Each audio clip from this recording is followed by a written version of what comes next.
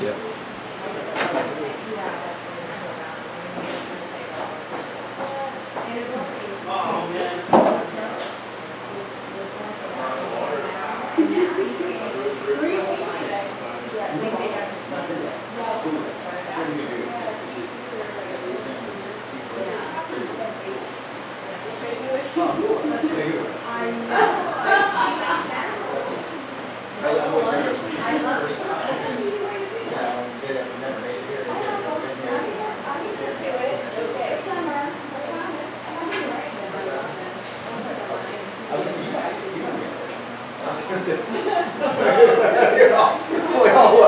How you doing? We're going to be doing, I'm going to be doing just like a portrait type scenario. And we're actually streaming this, which is kind of cool, but you won't be filming, you'll just be filming my painting. But it's something we're doing every other week. So we have our painting workshop over here, this video. And then over here, this is our painting side. So normally about painting on one side and line on the other side. So this is tomorrow? Yep. Awesome. Okay, so I don't have to... Name again. Melanie. Melanie, this is Greg, Melanie. Hi, Melanie. Pleasure. Are you the one painting? Or? No, I'm the one painting. Okay. But, and you've talked to my wife probably, Krista. She's the one that's interacting with you. So I'm Jeff. I'm the one. Okay, you can come through here if you'd like. Be careful. Thanks, the bathroom. Sure, sure. The bathroom is right around the left. Right there, you'll see it. Meet it. You know, right when you go around that corner there. Okay, so you can say hi. You're live. Oh, hey. All right, you guys. I'm going to be starting here momentarily, and tonight actually I decided I would do a painting instead of a drawing. I'm just going to mix it up each week. Sometimes there'll be drawings, sometimes there'll be paintings. Yeah, we're just going to have a lot of fun on these live streams. So the model just got here. She's going to be getting set up here in a moment. Again, unfortunately, we're not going to be doing a lot of, you know, reference shots yet. We may down the road when we do portraits and things of that, but we just have to be careful with all the stuff, you know.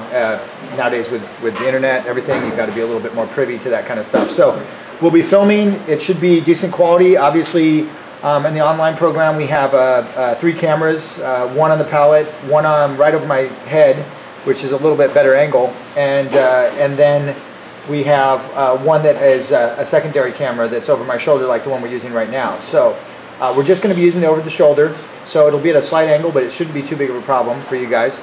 So we'll be getting ready and getting ready to go. So I hope you enjoy.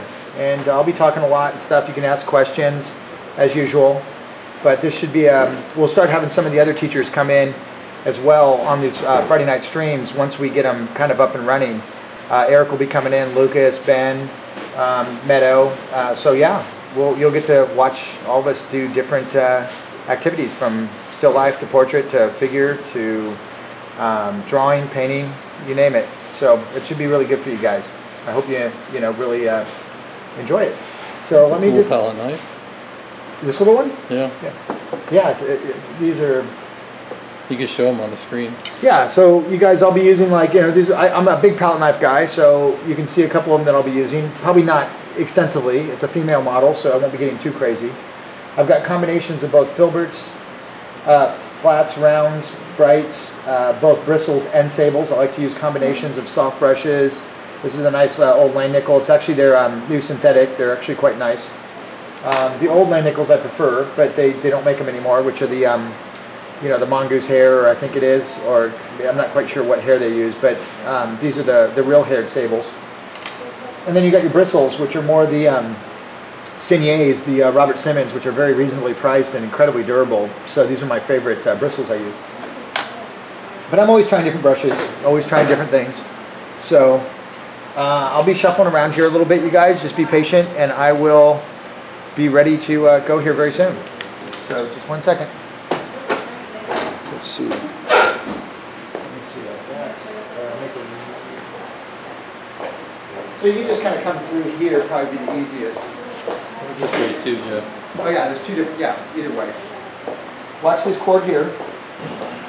So basically, I'll just have you up here, and you'll just probably take, so we'll have it going this way, and then I'll just have you look over your shoulder at pick some station point over here, and then I'll go from there. There's some road closures still. So Oh, I know, with all the fires. Okay. I'm glad you're here and thanks for coming. Yeah, I don't thank you. Yeah, no worries. Yeah, it'll be good. You happy where the light is? Yeah, let me. Maybe you can stand up there and I'll take a look here. So yeah, let's. It's just going to be neck up, so no worries. You look great, but it's going to be mostly just the neck and. Okay. This way. Yeah, that's cool. Okay. Yeah. You just that's perfect. That's totally perfect. Yeah, I think we're good. We'll do it. Okay, so let me get the timer ready. Oh, great. Can you grab it?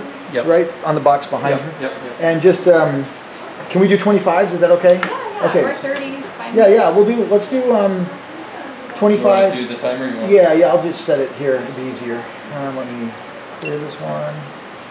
Where's my little? There it is. This is one of those ones that takes.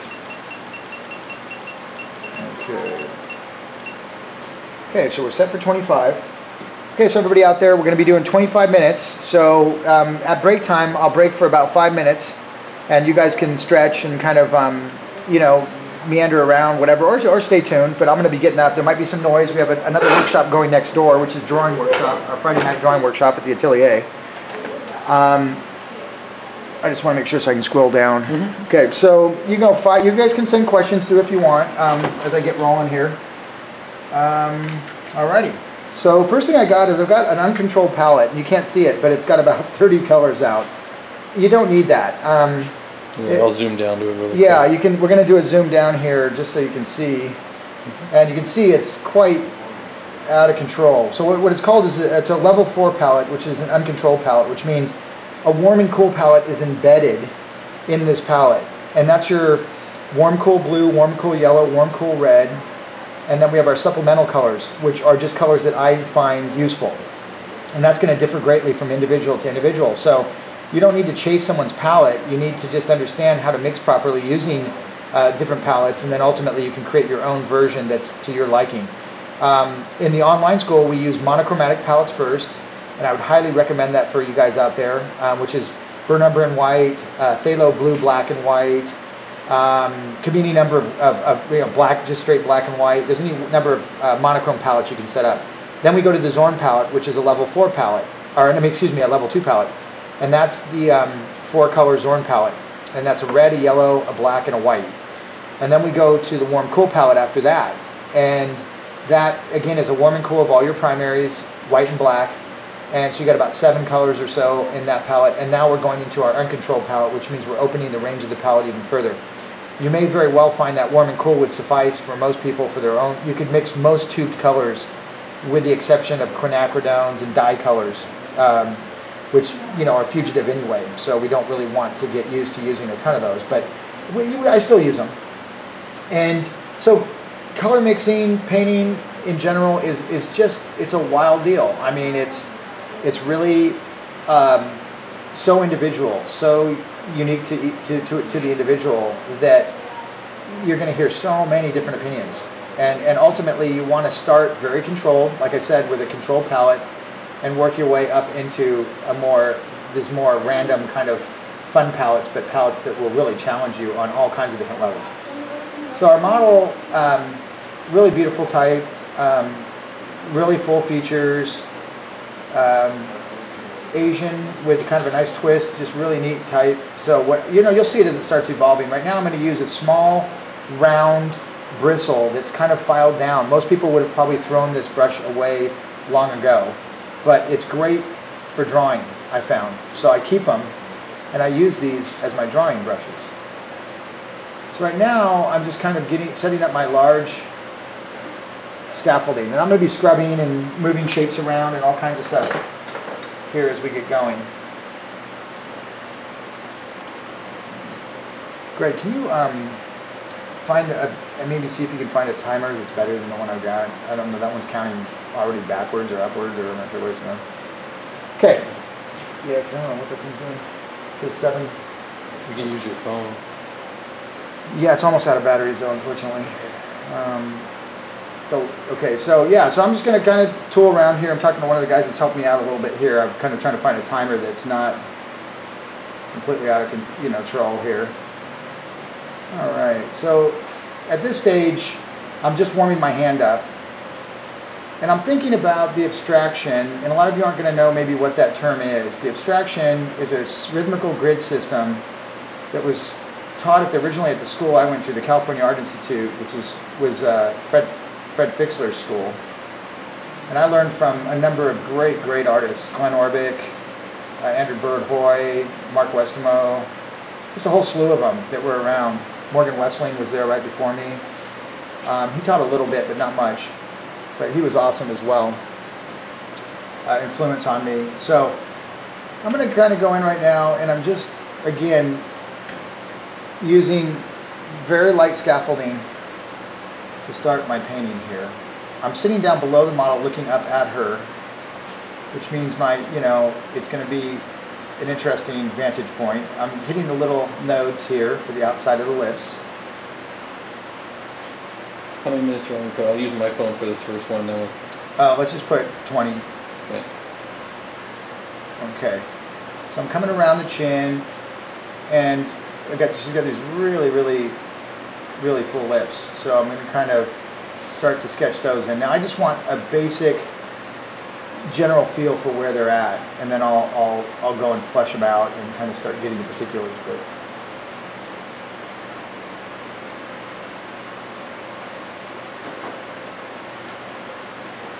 now again, we want to think about, at this stage, it's navigation, and we're using line to contain where the form goes. So, although painting is tonal, it doesn't mean that line's not used to some degree, and it's used primarily for containing where things go. Okay, there's a cast shadow hitting off the lower lip into some of the musculature and the chin. And again, I'm just trying to set this thing up as nice as possible. There's a little down tilt coming off the eyebrow, so you can see all the axes should be parallel. Once you find that main one that sets the tone, and that usually is going to be across the eye line. Not the highest, part, but just generally along the, that part of the brow. She's got really high arcing eyebrows as well, so I have to kind of keep an eye on that, no pun intended. Okay, so parallel. So the nose comes down, and I have to estimate this sweep of the nose. I also have to estimate the width of the nostrils. Now if I do this angle correct and this width correct, I can follow parallel to this decision. Parallel means same angle, right? So I'm going to run parallel and find my tear duct. Now she has an outside gaze as well, so slight tilt to the head with a gaze makes for a beautiful portrait, but always makes the eye look like one's too close and one's too far out. So you have to really be on your A game in order to not get the eye to look odd. Now there's a cast shadow of the lid because we have above lighting. We usually use above lighting. We're not in a north light situation, plus it's dark out, so it wouldn't matter anyway. I'd have to use some kind of artificial lighting in a scenario like this. I kind of grew up using artificial lighting, so I never had the luxury of really enjoying the north light type scenario that a lot of people swear by, but it really is a luxury. And it's very easy if you have it to say everyone should work from it, but it's very difficult to find a north light studio sometimes.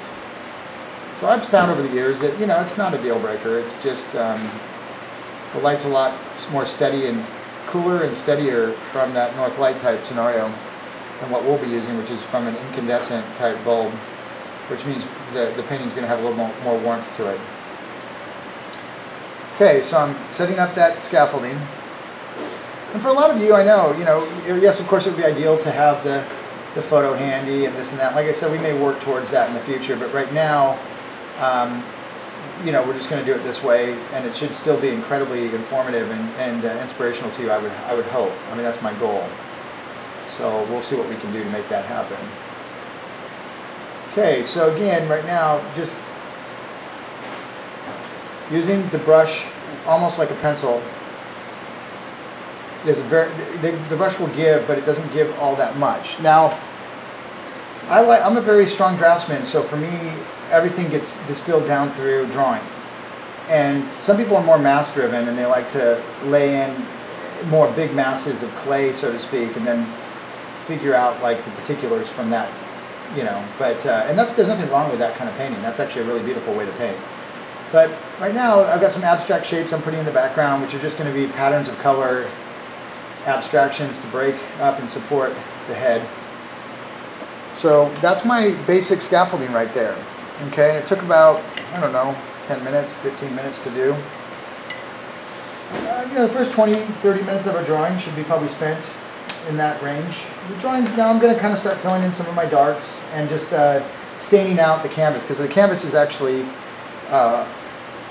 white. I did not use a stained canvas, which to some of you might be more desirable. But what I'm going to do now is just kind of kill the white with some large stains.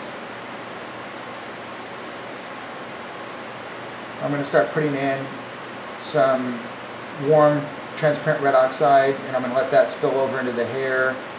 I'm going to let it swallow up into some of the shadows in the face. Yes, I can cool it down. I can bend it very easily. We really have a warm light source, so the shadows are going to appear a little bit cooler. But that doesn't mean ice cold. That doesn't mean blue. It doesn't mean, you know, necessarily purple. It might be have some blue-gray in it. I'm going to put in some olive green in the background, stain it in just to balance the reds that I've got going, the warm brown reds. And I'm just going to, right now it's very liberating. It's just like a watercolor. I'm using the turpentine, the Gamsol to dilute down the paint. And I'm just going through and staining my canvas out and letting abstractions of color interact with my, and these color transitions or these color stains don't have to necessarily be what's in front of you. It could be underneath, and so maybe you have a warm upper layer that you're planning on putting on. You might want to put a cooler color underneath to vibrate off of that warm and use a juxtaposition of warms and cools. There's all kinds of ways to harmonize a painting, and ultimately I think you want your color harmonizing to be very intuitive, but some people don't have, you know, that strong of a knack for it, and will try to learn color through heavy amounts of theory, and I've never been one of those people, so I don't find, you know, it just doesn't work for me. So if, you know, you're going to see as I teach you in different courses, or you watch me paint, or if you're on the online school or something, I'm going to walk you through all the things that I did to get proficient doing this stuff. So, you know, it should be very eye-opening for you. And I know many of you are at different levels. Some of you are professionals already. Some of you are aspiring professionals. We still have to go through rigid training, all of us. You never can have too much training, in my opinion. So it's always just keep reminding yourself, you know, never too late to get back in and do some hardcore fundamental training that will help ground you and really give you a great sense of confidence with your execution ability in the future. Whether that, again, whether you're aspiring to be a professional or you're just an avid learner that loves to paint, and those are really the funnest people to work with, because they're definitely more apt to have a passion for it that's very, you know, very, very sincere. And I'm not saying professionals don't, but when you start to become a professional, you have aspirations with professionals, sometimes that gets in the way of why you got into painting in the first place, which usually is not for the fame and the fortune, but for the love of the craft. And later that fame and fortune, you know, will sometimes follow, because you're doing, you know, you're being very authentic, and you're living your life in an authentic manner, and that can, a lot of times that will translate into success on a monetary level as well as other levels, I found. So, you know, it's one of those things. So right now what I'm doing is spotting all my darts, and I'm doing it again with a lot of transparent maroon, transparent red oxide. And I'm just going for, you know, a nice graphic feel. And I've lost my drawing, I found my drawing, and I lost part of it, and I'm going to have to find it again. But that's painting, you know, you're in and out. You lose it, you find it, you lose it again, then you find it, back and forth. That's why you want to be able to draw so well. Because if you don't know how to draw that well, you're relying on projectors or things of that sort, you know, once that drawing is gone, that projection vanishes, you are stuck freehand painting, or drawing, excuse me, in paint. And if you don't have a really good hand for that, that could be pretty disastrous. So we want to really always anchor ourselves in really strong drawing skills so that we don't have to be reliant on other tools as crutches. Okay, eyebrow arcs high, down, sweep to the other side, pick up the other one. You come back over and pick up the outside to outside. You do that with the lid too, and start running imaginary arc lines. Now that's part of the Riley abstraction method. It's running a lot of times from side to side using rhythmical sweeps and tie-togethers to get the painting locked down. Okay, so her face is actually a little bit broader in the cheeks than I have. And I just put that darker line in, and I don't like that. So I'm going to take a little terp with my finger, and I'm just going to open it up a little bit. Now this is a lead canvas, Frederick's lead primed. They're hard to find. You're not going to find them in your local art store. You're going to have to order them online if you want to get some.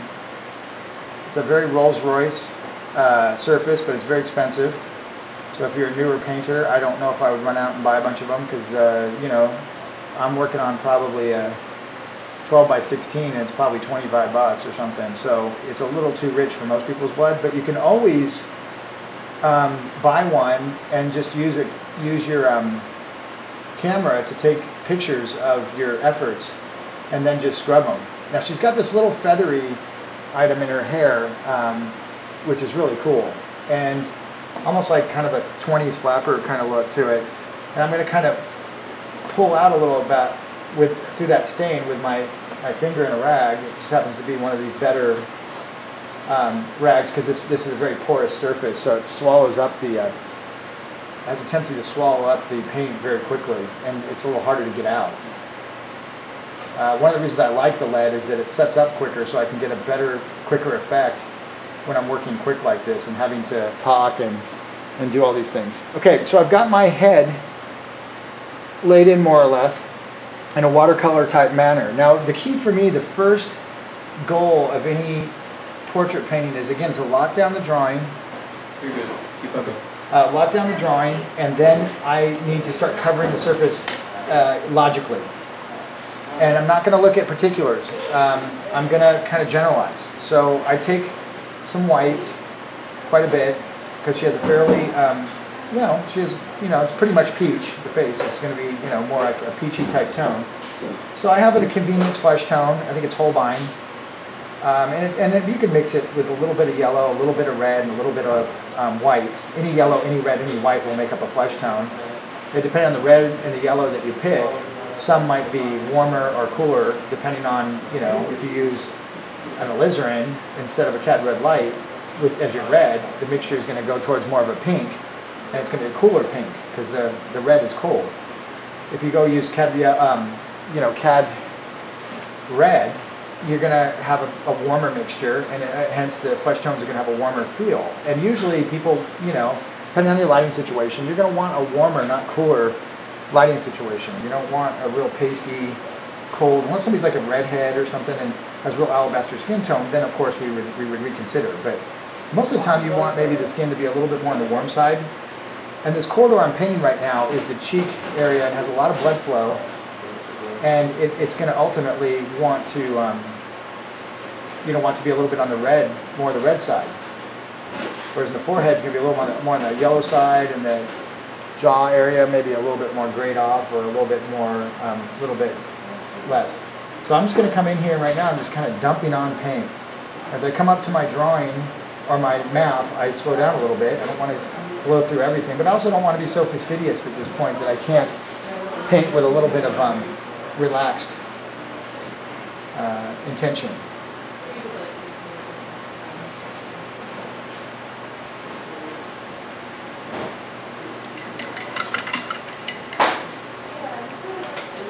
So just, again, scrubbing around, painting around. Lips, she has really, really red lips, like lipstick on. I mean, like really red, which is really cool.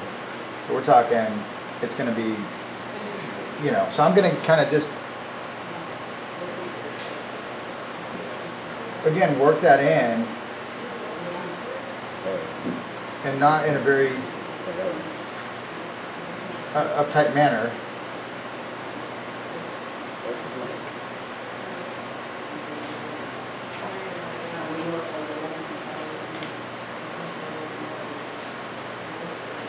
I'll pick out the center of the lip in a minute.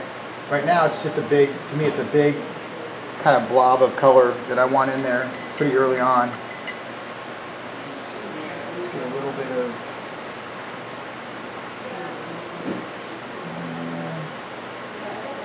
I'm mixing up a little bit of color for the chin area, and I want to go a little bit, change the harmony of it a little bit. I got a little bit of azo green in there, which is a gram color, and azo is kind of a transparent green, almost like Indian yellow or something, where it has a certain transparency to it, but it's nice for flesh tones because it's not very obnoxious. So I can get away with using, because I like getting some greens in the flesh tones, but man, they can get out of control if you're using like phthalo or something, or Windsor green, or, so you got to be, you know, be kind of careful with it. Again, right now, it's more about just getting the thing covered. And again, with this surface, man, you really got to pound in some paint because it gets pulled right back off if you don't watch out. So if you want a juicy painting, which I do, you just got to really come in pretty heavy in the beginning. So right now I'm not worried about the shape of the lip being perfect. I'm not worried about painting a Vanderpool pair of lips or something. You know, I'm just gonna go in and get it positioned. Now this is very painterly style of painting, right? It's very much, very impressionistic. Got a nice cast shadow coming off the lips.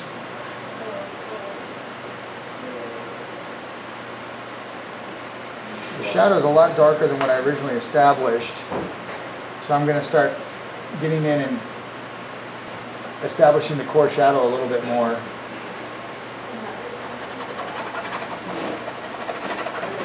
It's like literally, this will file down your brushes in a matter of paintings versus months, but it's good. I mean, it'll just file them into slightly different shapes.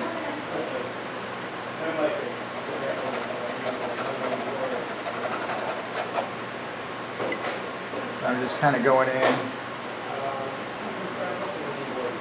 When I squint down the shelf, the shadow underneath the chin just kind of disappears into the shadows up here. And yes, we will differentiate that at some point, but right now it's not really absolutely necessary. It's just more a big graphic shape.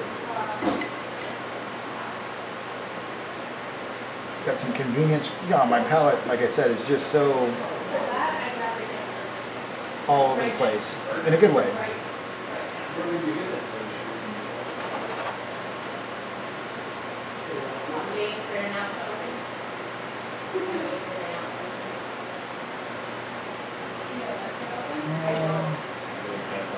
But it looks like soup, right?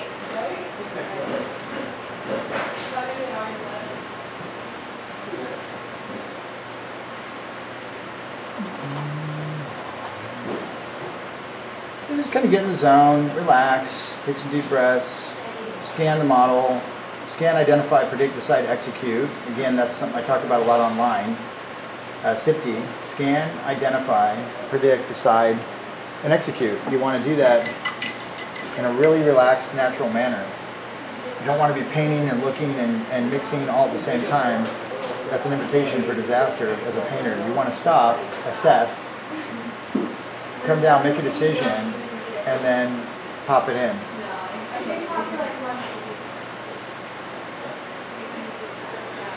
Okay, just kind of, again, cutting and carving with my brush strokes. Using the side of the brush, not the tip of the brush. A lot of you are going to probably have a tendency to want to use that tip. It's not evil or anything, it's just not as good at cutting and carving shape.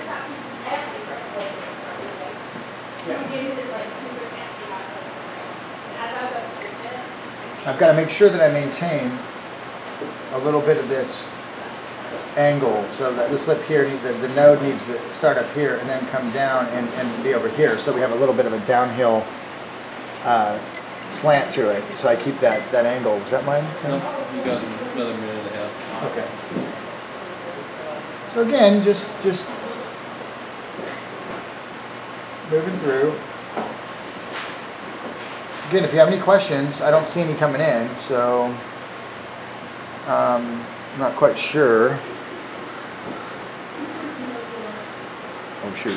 It's okay. Get back to it. I said view all comments and that didn't do that. Okay. Sorry about that. Okay.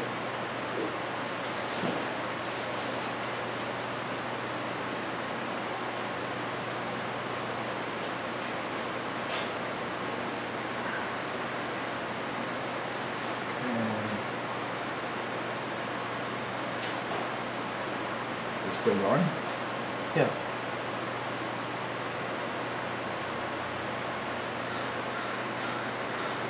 Loading the comments.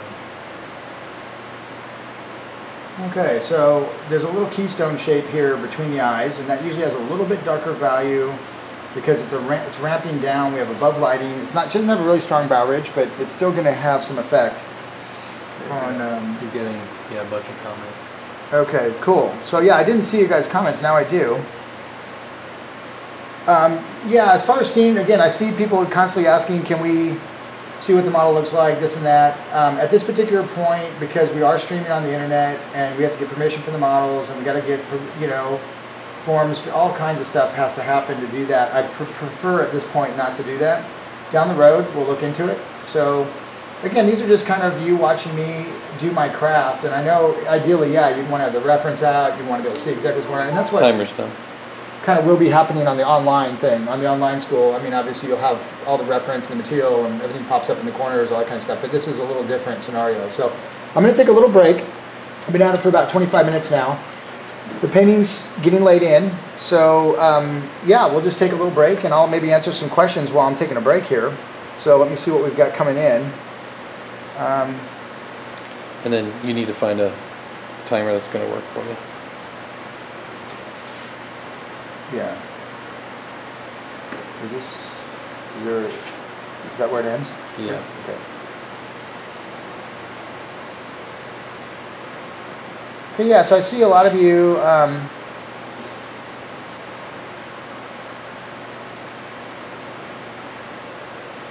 yeah, and some of you guys can answer each other's questions too, which I see you guys doing, which is really cool.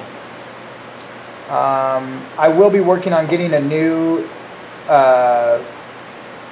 microphone set up for this, which is a lot better. We had one, but we need an adapter for it. So some of you that are getting some sound issues, that'll be being worked on in the next couple sessions. So that'll be improved greatly.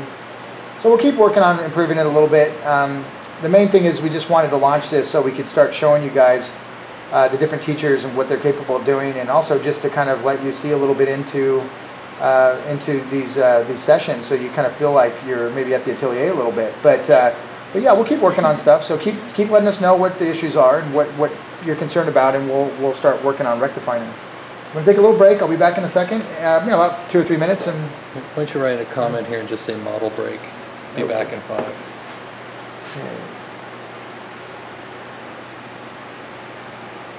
How many people are watching 40 minutes? Yeah.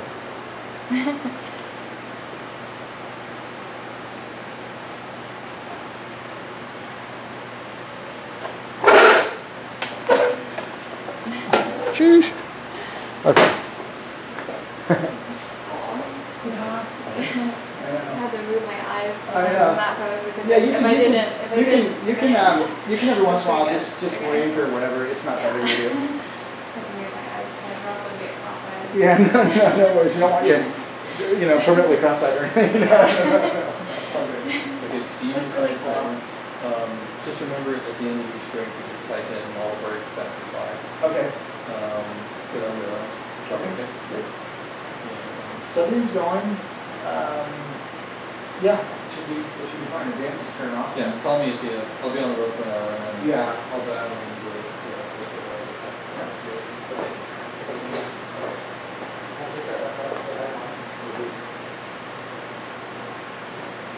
Nice meeting you. Oh, it was nice to meet you too.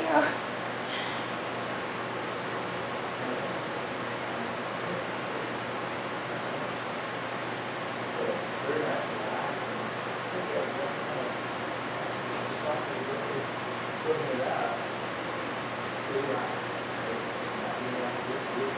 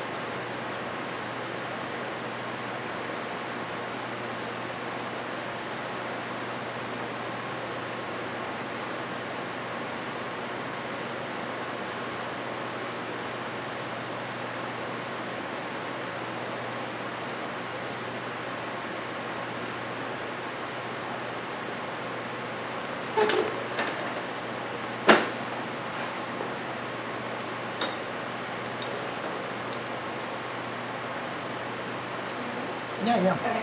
That'd be great. Thank you. Awesome. Yeah, it's gonna be fun. Okay. Do you do this every Friday? Every other Friday right now. We just started it because we're doing an online. We have an online school now, along with our traditional one. So this is just a little something for people to see how we work. So all the teachers will be coming in every couple weeks and doing one of these. So sometimes it's painting, sometimes it's drawing. Just having fun with it. Cool. Okay. So you want to look back over there and back. You head a little bit more to your left. That's good. That's really nice. Yeah, I think we're good right there. Okay. You comfy? Yeah. Good? Okay, good. Good. Okay, so we're getting back into it. Let's see.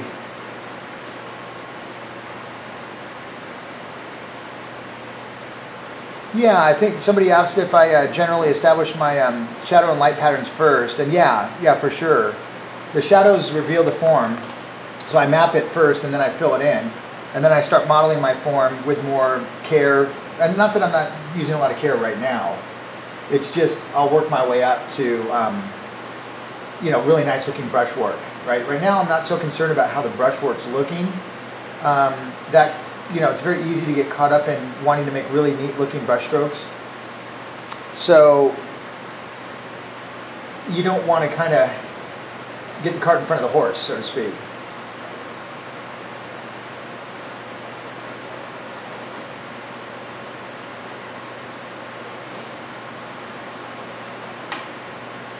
Okay, so we should be, there's a lag time, it's funny, there's a lag time of a couple minutes between what I'm doing and what I'm seeing on the screen next to me, my laptop.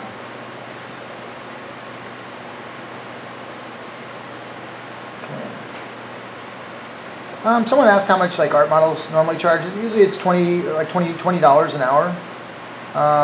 That's what, it depends on where you're at. I mean, sometimes LA is a little bit more because it's LA, it's a little different. If you're somewhere in Texas or something, it might be less. I know that I've gone to different workshops over the years, and, from Scottsdale to, whether it's Fredericksburg or whatever, I mean, they differ, so it really depends on where you're at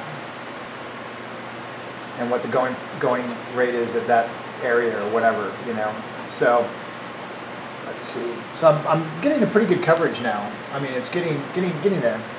The first goal is to get the drawing in. The second goal is to get it covered logically.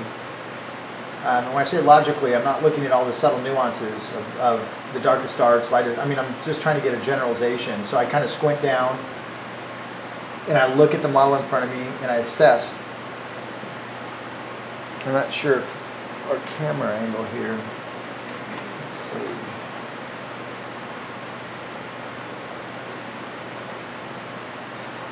I'm thinking maybe my camera's a little low, so I might be wanting to, well, we'll see. You guys tell me as you're watching if it's something funky's going on or something's not, quite right. I will adjust it. But just fire me over a little.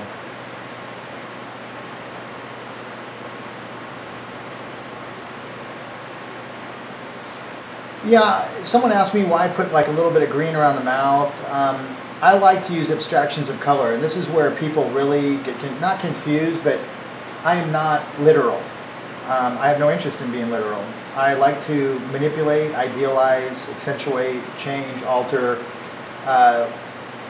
what I see when I paint, right? And not with reckless abandon, right? I want it to look like her head. I want it to look nice. But I don't want to be literal, because literal color to me is kind of boring a lot of times. It just doesn't have that panache, that pizzazz that a fetching would have, or a painting like that, where, that's just, that most cool looking color, and I mean not cool temperature wise, but neat looking, is going to be invented. Because most color on the model is very, it's grade color. You're just not going to get a turquoise note or a gray-green note, really. If you're going to do that, it's going to be you manipulating what you see and putting in a note to vibrate off of another color or something of that sort. So color is very relative, and it's very much relative to what you're comparing it to. A lot of people say, well, is that cool or warm? Well, cool or warm compared to what? What am I comparing it to? because that's going to determine whether it's cool or warm. Not, is it inherently cool or warm? Yes, every color has its own temperature inherent in it.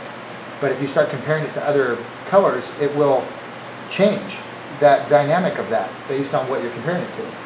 So color is a relative concept. It's not a definitive concept. That's why it's very difficult to kind of teach it through theory. At least I've never had a lot of success, because it really requires that you are constantly comparing it into the situation at hand. And so color's always changing, always varied, always altering. It's why it's one of the most frustrating concepts, although I think many of you will find, if you continue forward in an intelligent manner training, that as your value control gets better and your edge control gets better, color becomes less daunting, becomes less of an issue. It's really one of the most pliable of the concepts that you have to work with. Edges and values have some compromising that can happen. Color has a ton. So you can't manipulate edges and values as much as you can manipulate color.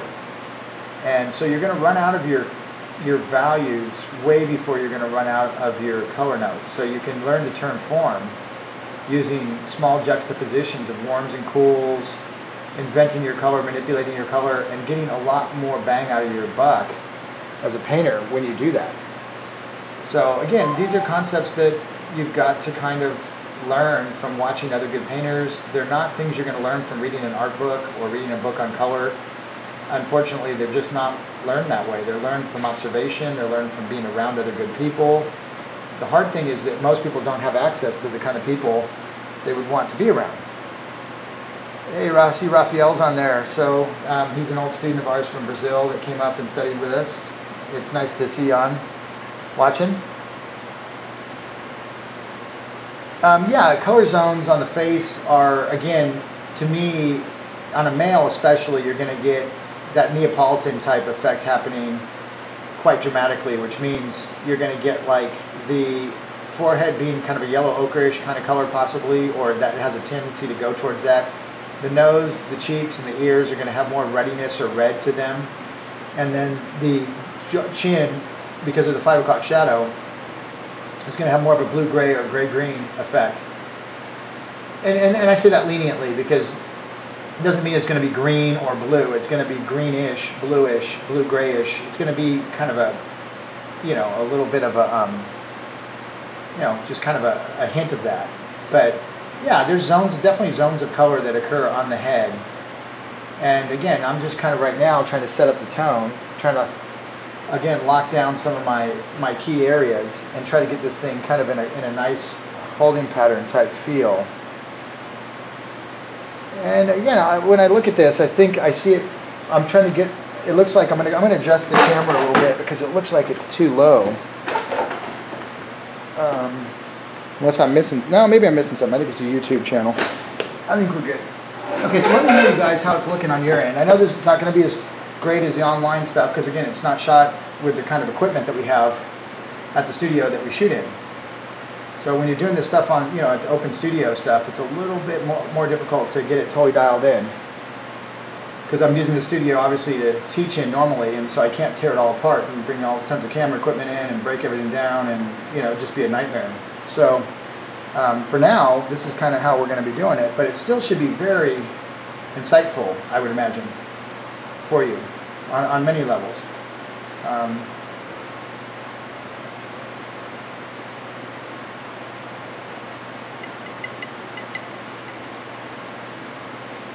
Oh, painting's such pure pleasure though. It's so fun to do. You're just kind of working up the layers, and it's very meditative.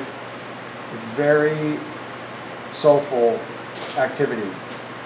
So, and you've got to be in a sense of awe and wonderment over how it happens, I mean, it's not cold and calculated. At least I don't want to make it cold and calculated. I enjoy the spontaneity of random color notes and the happy accidents that occur as you're building up a painting.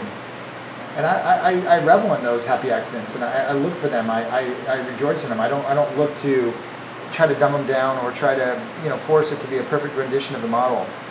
If I'm getting paid for a commission and I'm having to do that, then yeah, I'll put on my commission hat and I'll be really vigilant and do a lot of due diligence on the side of capturing the likeness. But If I'm just in painting for myself, like I am right now, and just having some fun, trying to get some practice in, you're going to see me manipulate, idealize, cheat, change, alter, fix, work on, and I'm going to paint the way I want to see it, not the way I feel like I need to for some prerequisite because it's a job or this or that, you know. So everyone's a little different that way. Everyone kind of sets up their own, you know, way of handling what their parameters are for what will allow for deviation from a type or whatever the case may be.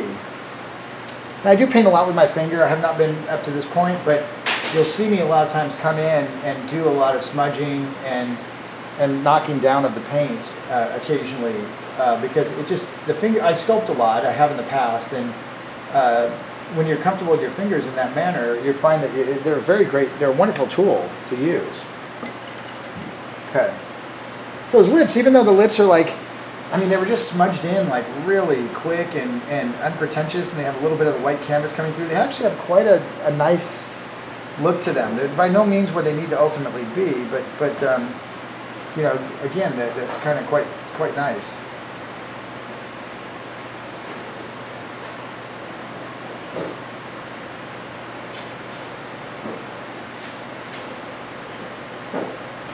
Okay, so going down. The hair cascades down and then just kind of drops off the base. The neck has a nice little counterbalance to it because she's looking slightly over the shoulder. There's a little tilt downhill. Again, it's very subtle. When you have a subtle tilt like that, the tendency is for the eye to want to straighten it, like almost like a crooked picture frame or something that you kind of walk by and you want to straighten it up. So be aware of that when you're working from that situation, because you may very well find yourself straightening it up without even realizing it, if it's just off of upright. So let's see. Other questions?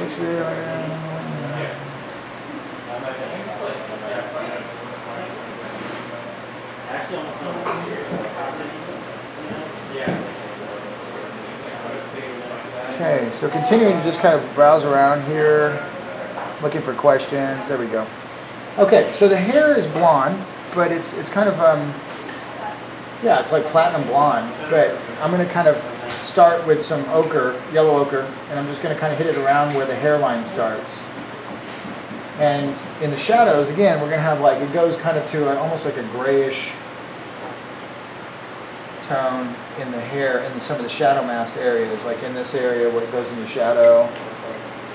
I'm kind of just going to sprinkle in, using a soft brush, some stains. So I'm kind of restaining this area.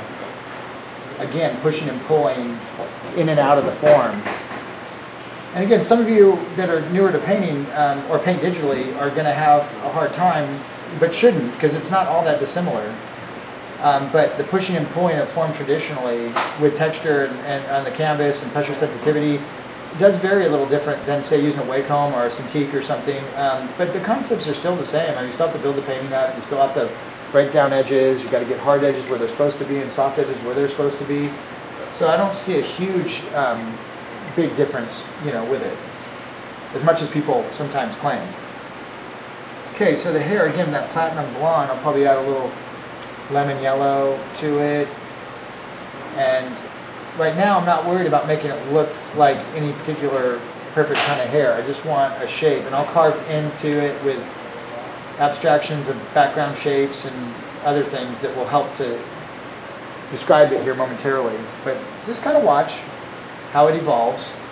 It's almost like, you know, it's like right now I'm pulling a lot of this information out of a soupy mixture of color. And I'm not hyper analyzing it, I'm not hyper obsessing about it.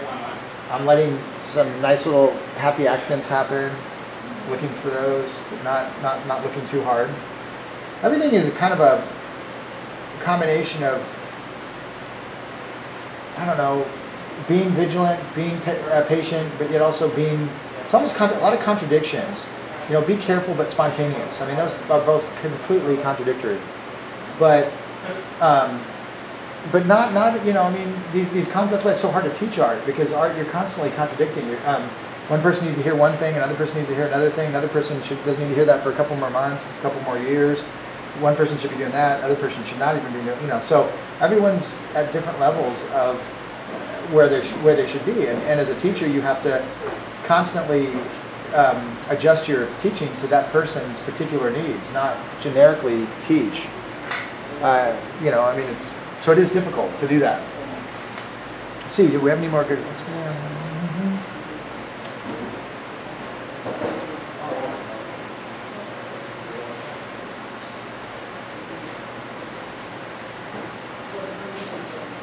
Okay, so I'm asking, do I want to put it dark over here in the background to get the head to pop? Or do I want to keep it high key like this and kind of blow the blonde hair into a lighter background? I kind of like the way it looks right now. It's not my normal way. I don't normally work in that key. It's almost like singing out of register or out of your own, in a different register than what you're capable of or used to. It's sometimes you can do it, but it's not necessarily, it doesn't feel comfortable. So for me, I don't know. I'm always just looking. I don't like to make my paintings generically the same all the time. So I don't use the same palette. I don't use the same methods. I mean, the general methods, yes, but I like to vary things a lot because I like to keep painting exciting. If I wanted it to be formulaic, I would go do something else for a living. I want to be in the seat of my pants. I want to be kind of always challenging myself, always growing, always learning. And you don't do that if you paint the same way every time. Same palette, same setup, same this, same that. And you see an awful lot of that around. But a lot of times it's due to the fact that these people are either painting for a living and have to do that in order to have a certain look or whatever, but they just can't afford the opportunity to vary their working method out that much because they're under painting deadlines. They've got to get them done. If you're painting differently every time you paint, the chances of having a painting go south on you is pretty good. It's going to happen. And some people can't afford that, so they have to paint very conservatively. But when I'm in life class, you want to open the floodgates up and you want to just go at it, I think. I don't really want to be that conservative when I don't need to be. Okay. So I will, let's see, mix up kind of a taupey green mixture here for this back on the side of the head on the right. So I do, and then on the left I may keep it more of keyed towards the higher, lighter. I don't know yet. Again, that's part of the fun of painting like this is you just, I don't always literally use what it was put in the background up there. We have some drapery hanging behind the model. I may or may not like the way it affects the model or the way it works. And if it's not working for me, then I'll change it. And a lot of people that are literal, we say, well, you can't do that. The background over there is green. You made it red. It's not going to hit the background, somehow come out and reverse itself and bounce back into the head. So we don't have to worry about the effects of reflected light from a background that's far away from the model affecting the front aspects of the painting. It's just not, it can't happen. So for me, I'm not too concerned about that. I'm more concerned about harmonizing my colors, getting a nice organic feel to the whole painting, and trying to get it to look unpretentious and very spontaneous and fun to look at. You're entertaining people, so if the painting puts people to sleep and they just want to yawn, you probably missed something, or it didn't quite hit the mark. And we've all done those kind of paintings. We were very literal, we were very accurate, but at the end of the day, it doesn't win you any awards. It just kind of, oh yeah, it's not, So ultimately, people are only going to see the painting. They're not going to see the model. They're not going to see, chances are. And you want that painting to really resonate with people, grab them and really hook them. So I'm always after that. I'm always going in and trying to accomplish that. Okay. So let's see. So I'll make a few strokes, and then I stop and I reflect on what I just did and ask myself how that affected the overall painting. How's the background interacting with the foreground? What's going on? What's happening? How does it feel to me? And that's very important because, feeling and mood in a painting are everything. It's all about conveying something, whether it's pensive or bright and exciting or somber and monochromatic. It all evokes some kind of emotion with the viewer. And you want to try to find the best I guess, explanation in this situation that you can. And the only way you can do that is through exploration. So you're going to put some stuff down and it's not going to look great. Something's going to, not resonate, and then you got to change it. And that's okay. I mean, that's okay. It's totally fine. I'm searching right now. I'm searching for what I want this painting to be about. And I'm not freaked out about it. I'm not overthinking it. I'm just relaxing and painting and enjoying. Let's see.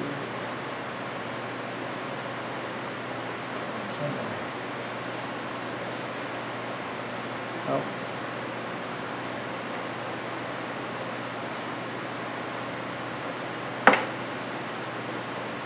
Okay, so yeah, still thinking about what I want to do over in that left-hand corner, and I'm thinking I might go a little darker just to kind of get a little bit of pop off that side of the head over there to get it to really punch forward.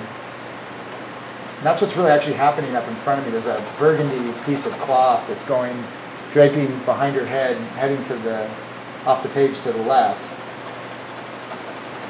And I kind of want to capture maybe some of that. The main thing is just having fun, moving the paint around. I mean, it's such great fun painting. It's ridiculous. It's really fun.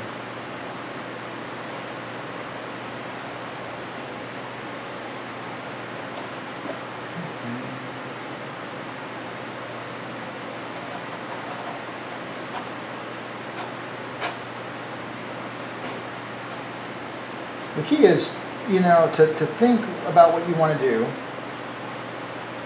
and then execute it with as much confidence as you can possibly muster.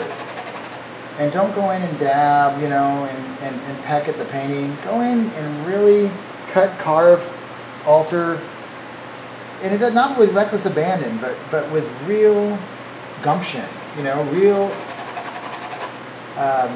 intensity to your effort. Intelligent intensity, controlled chaos, going in and trying to really dial in this painting.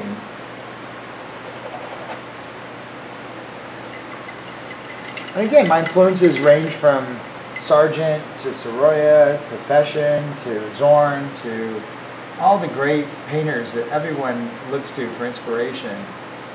People that came before us that set the tone for what can be done and what consistent hard work and effort looks like over the course of a lifetime. You look at someone like Sorolla and it's just mind-boggling how consistent, and Sargent, these are, the canons of great painting and painters that came before us.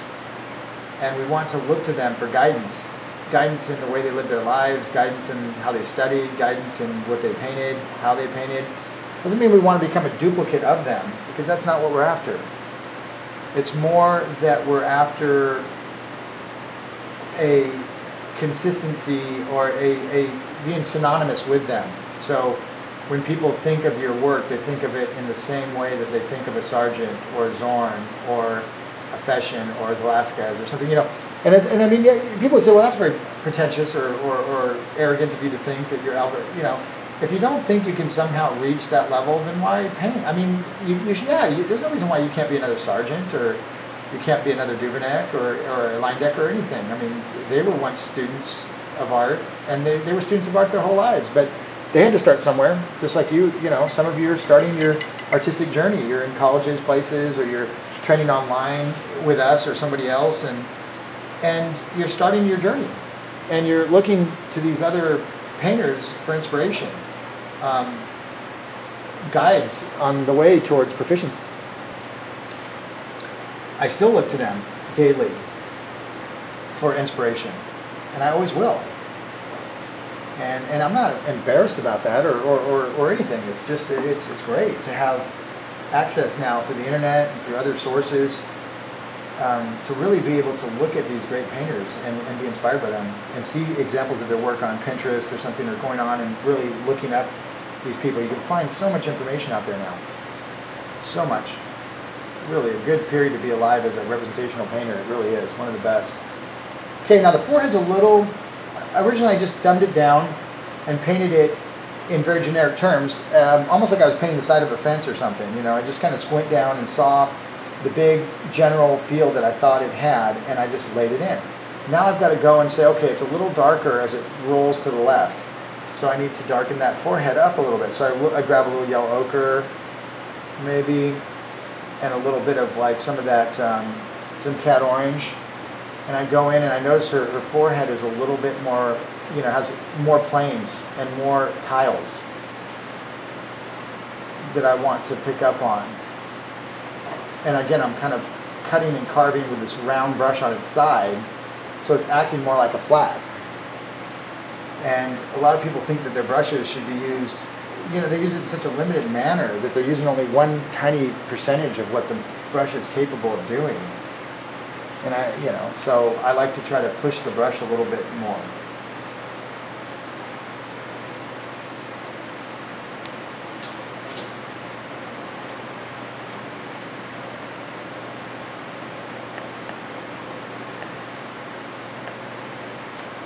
Yeah, one of the hey Klaus, how you doing? That's cool to see you on here.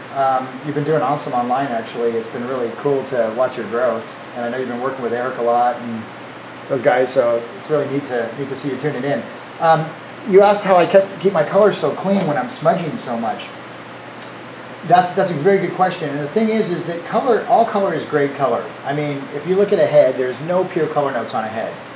You're not going to get a pure red. Her lips are kind of pure red because she's got really bright red lipstick on, but the face itself really is going to be muted color. It's going to be taupey colors. It's going to be, you know, gray greens. It's going to be yellow grays. Everything's gray.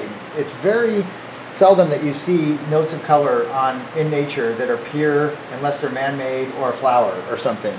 But most gray, you know, there's an old saying that the grays are the glue that keep a painting together, and they really are. And so I'm not so concerned about gray, you know, discordant grays that aren't harmonious. Like if the value is in the ballpark, meaning it's close to being right, you're hard pressed to find a gray that won't work. I mean, yeah, you could get a temperature slightly off, and it might look a little bit odd, but you just got to keep common sense. And sometimes you want to slip a little cool into a warm area. Sometimes I'll flip the temperature of the highlights on purpose.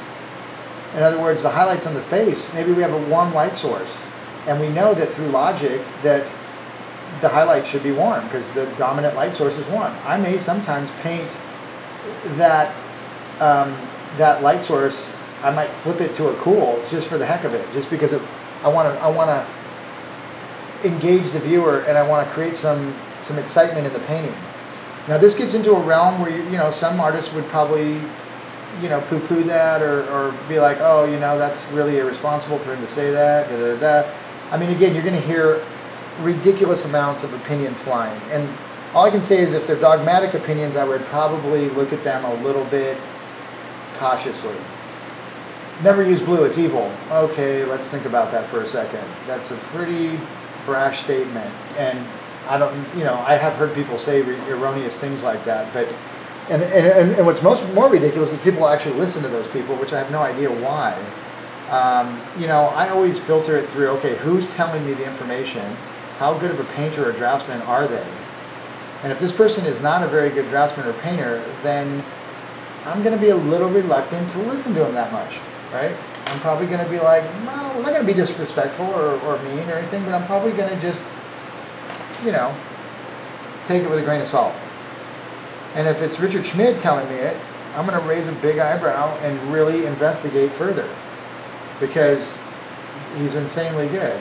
And as a result, you want to, you know, definitely his opinion weighs a little bit more heavily than somebody who's just spouting off that doesn't really have the skill sets, you know, or whatever. And you'll hear a lot of that. So you just got to be judicious or careful with who you listen to. Careful with what you put in your mind and and how do you, and as an artist, we emulate people, and when we emulate people, we look to them for inspiration and we mimic them. So you don't want to mimic people you do not want to work like, or you don't want your work to be influenced by.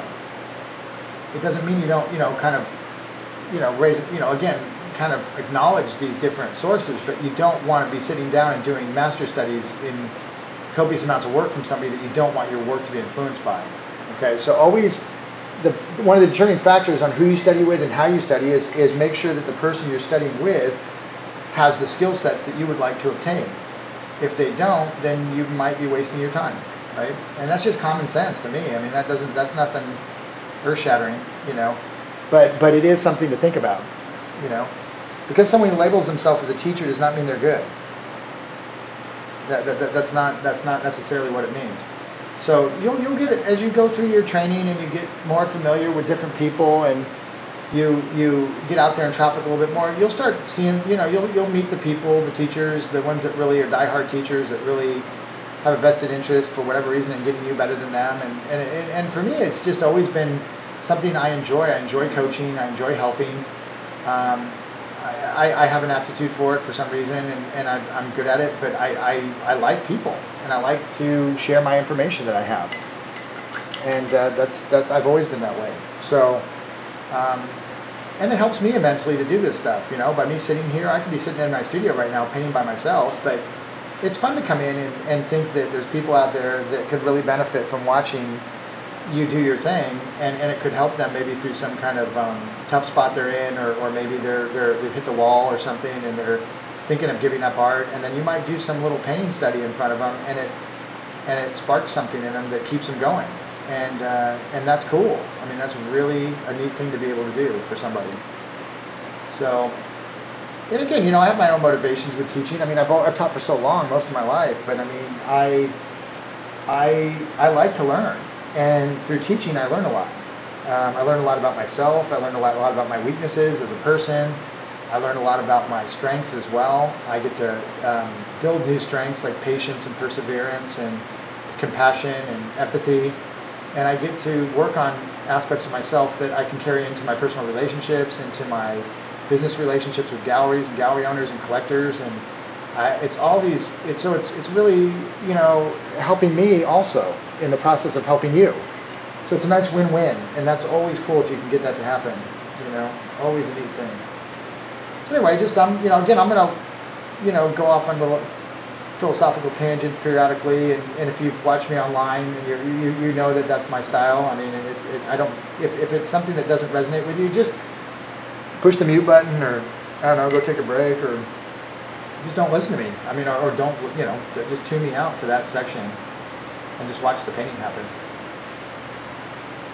Okay, so, you know, this eye on the left, I had it looking good, and then it went, now it's all wonky looking and has to be fixed up. And I mean, boy, that's just the name of the game with painting. It looks, you're on top of it 1 second, and the next minute you're chasing it, and then it's, my dad always said it's kind of like a boxing match where you're like, you know, you're sometimes you're winning and you're the one throwing the punches, and the other time you're the one taking them, you know, and it's just back and forth like that all the way through the painting. And you just got to have really tough skin, and you have to be thick-skinned and get in there and wrestle around with it, and don't give up. Never give up. Just keep pushing and keep, just keep getting, you know, stay in there, stay in the mix, keep pushing, keep thinking, keep analyzing, keep, you know, using your best, putting your best foot forward. Okay, so some of the halftones on the side of the nose could be darker, and I could, by adding a little bit richer tone, halftone, I'll start to reveal the form more. So the side planes of the nose, maybe. And I want to kind of, you know, again, the highlight that's coming down the nose, I would like it to have some sculptural integrity. I don't want it to just look like pinstriping on a car or something. Okay, let me see. Awesome things.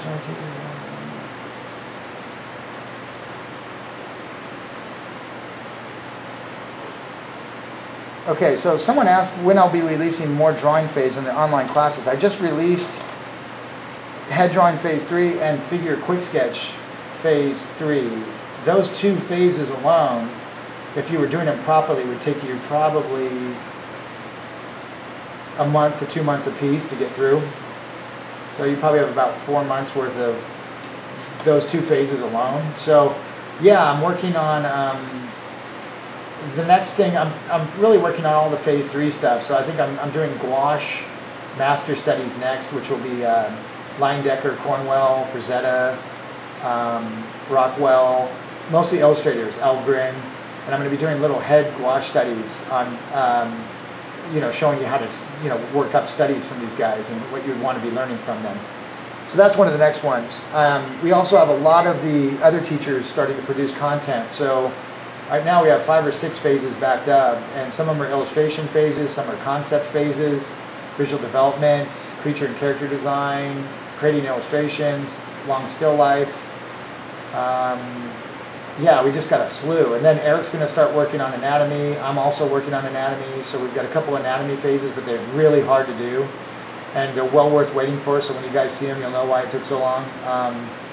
My goal is to release content that's just stellar, not to rush it out and see how fast I can pound out mediocre content. So there's already so much rich content on there. If someone was to go through that program and do the 300, 350 hours that are there now, it would take you 2 years probably, to get through it properly.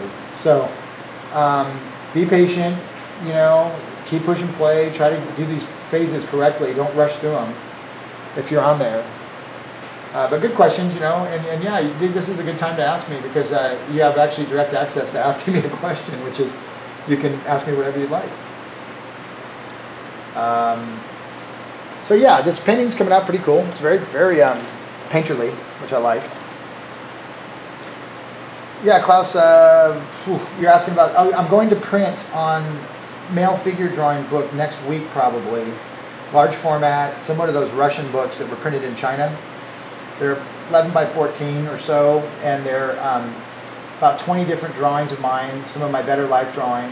They're all done from life in the book, and there's going to be 3 images of each one, so you'll have lots of close-ups to work from, and they're going to be great study aids for you guys. And I plan on doing about 7 of them over the next year or so. And so I'll be releasing those fairly regularly. They're just, again, like anything, they're just real hard. I mean, everything's hard to put together. It takes a lot of time, a lot of energy, and if you do it right, then it's even more so.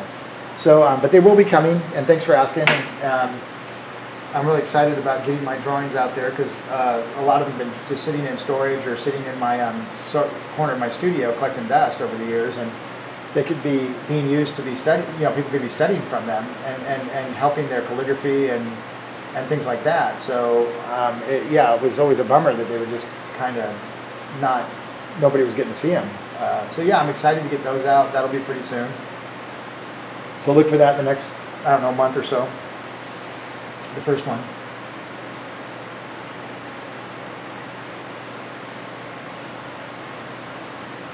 So occasionally I'll get a little quiet, and it's just because I need to concentrate because I've been talking an awful lot, and what that means when you talk that much is that some of your something's got to go, and what goes is the subtle measurement, the subtle accuracy of placement starts to drift. So I want to kind of start reeling that back in. In order to do that, I need to kind of quit jibber jabbering so much. So I'll probably be quiet periodically coming up, a little bit, not a lot, but just a little.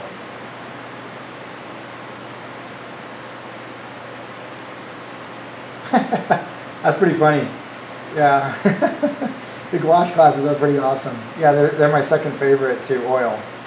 I'm teaching it right now at the Atelier, and what I love about gouache is it's such a forgiving medium, number one, but it's also the only medium that you can reactivate at any time, and it helps to learn the art of tiling. I think that was the other. Okay, you're good. You're good. Go ahead and take a break because I forgot. You're good. You're good. Okay, so that's totally. Yeah, you're good. You're good. Okay, so let's take a little break, you guys. I'm gonna put a little note up here telling that I'm taking a break.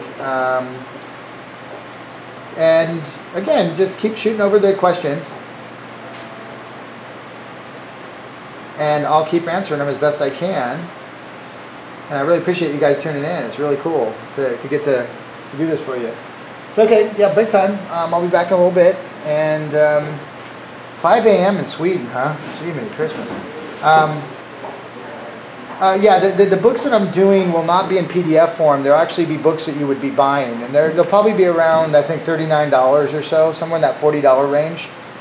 They're large softcover books, about 70 pages or so, and about 20 different drawings with 3 images of each. So you have about 60 or 70 images. No text. Not a big text guy. I mean, I'll do books in the future that have text, but these are really for studying from. So they're really for you to get to study close up, you know, really high resolution, really nice. And because it's hard to find good drawing books to copy from, it really is. I've had a hard time over the years finding those. So that'll be coming up, like I said, the next month or so. So I'm going to take a break. I'll be back in a bit, and we'll keep working through finishing this thing off.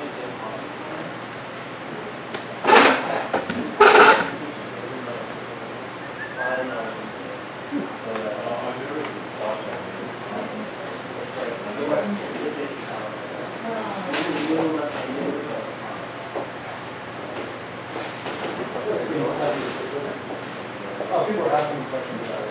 So people are sending questions that they want to do this. So I'm just going to show them and reach out.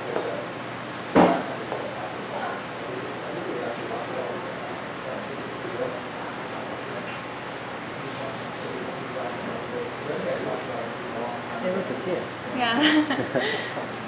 It's the first time you met him? Here, yeah. Seeing the different questions people are asking.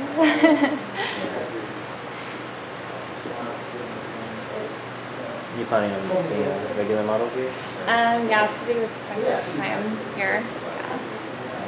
I'll be back on Sunday. I think Sunday night. Yeah, Sunday night.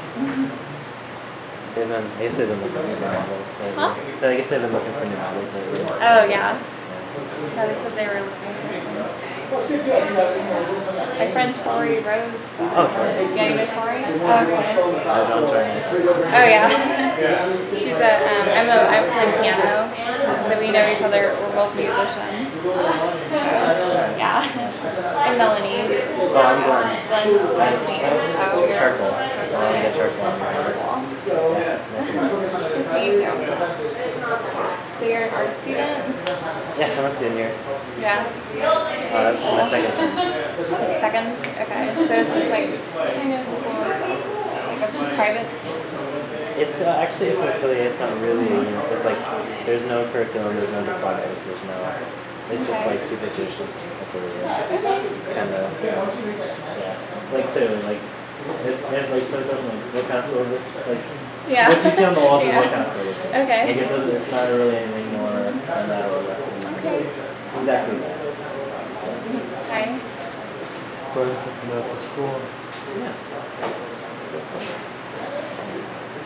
The thing with it though is when you come from Canada, you can't tell them they're going there because they don't want that's like a big problem with students and students like no one legally qualifies for certain pieces. So like guys that can't go on stage for 6 months. Also, I had to lie to you because like the first day I tried to get in, they didn't let me in at all. Hey, they went to see my bank account and shit. Yeah, so the next day I broke my ring. Yeah, you don't know anything about it before because I already lied that I extended my job. No, I'm good back after this semester, skipping the summer and come back in the fall, but I already lied to them that my job gave me 3 months vacation. It's ridiculous. I feel like I can't do it. Oh, my job gave me another 3 months. Yeah, actually, I had the highest raise I've ever doing in the history. I used to work with heavy equipment marketing person. I found like the biggest shit. I was also the first person who released the office key. Also the person who had the most sick days. Like I got the record on the 6 days, within like 4 months of being there. Over anyone in 14 years. So is that Yeah, then I had a week off and I came back. So, well, I gave him like 2 months advance.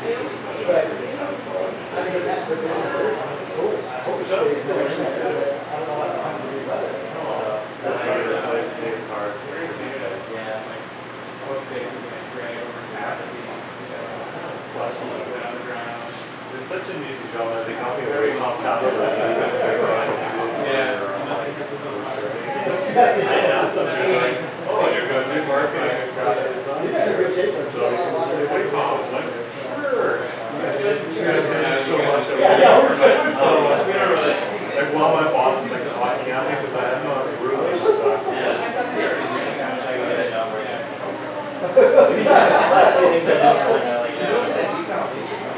Loading drives, broken drives. Like his basic.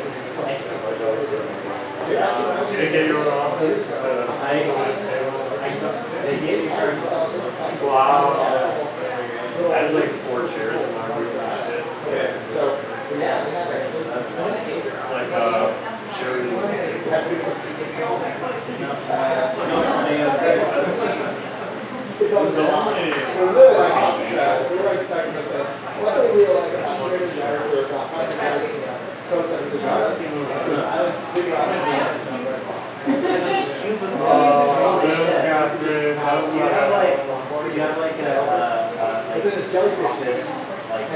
Every time you take one, jellyfish, grab jellyfish. These little ones don't sting. If you get a little rash on it, but the male ones, the big ones, snuggles will go on. And I saw one go right under our dock. So I sit on the dock, I go over them all. Oh, you probably don't use it. Just kind of cruise right through it, and just, because it was like really shallow there. Yeah, they're all like, chubby looking crazy and all this kind of stuff. So yeah, if you just get hit by one, you can get past that over there. Yeah, that's stuff like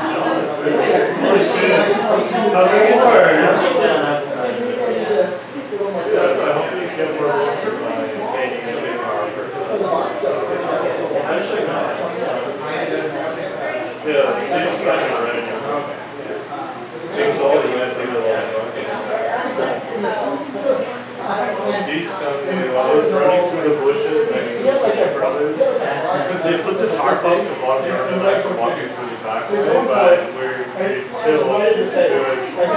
No, literally, because Jordan and I didn't look at us today, we're the only ones. And we take the tarp and lift it over our heads and shit, like we're still a couple times down, like, nope. I'm not walking around, no thank you. So this time I walked around through the bushes and like, okay, and stuff. they're out of control down there.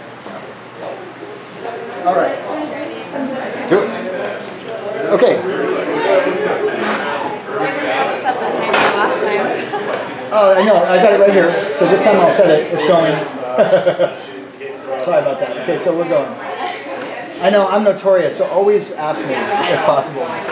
Okay. You're doing great up there, by the way. Fantastic. Okay. Okay, guys, we went a little over on that last one, so I took a little bit longer break, but we're back in, and I'll start answering questions. Let's see.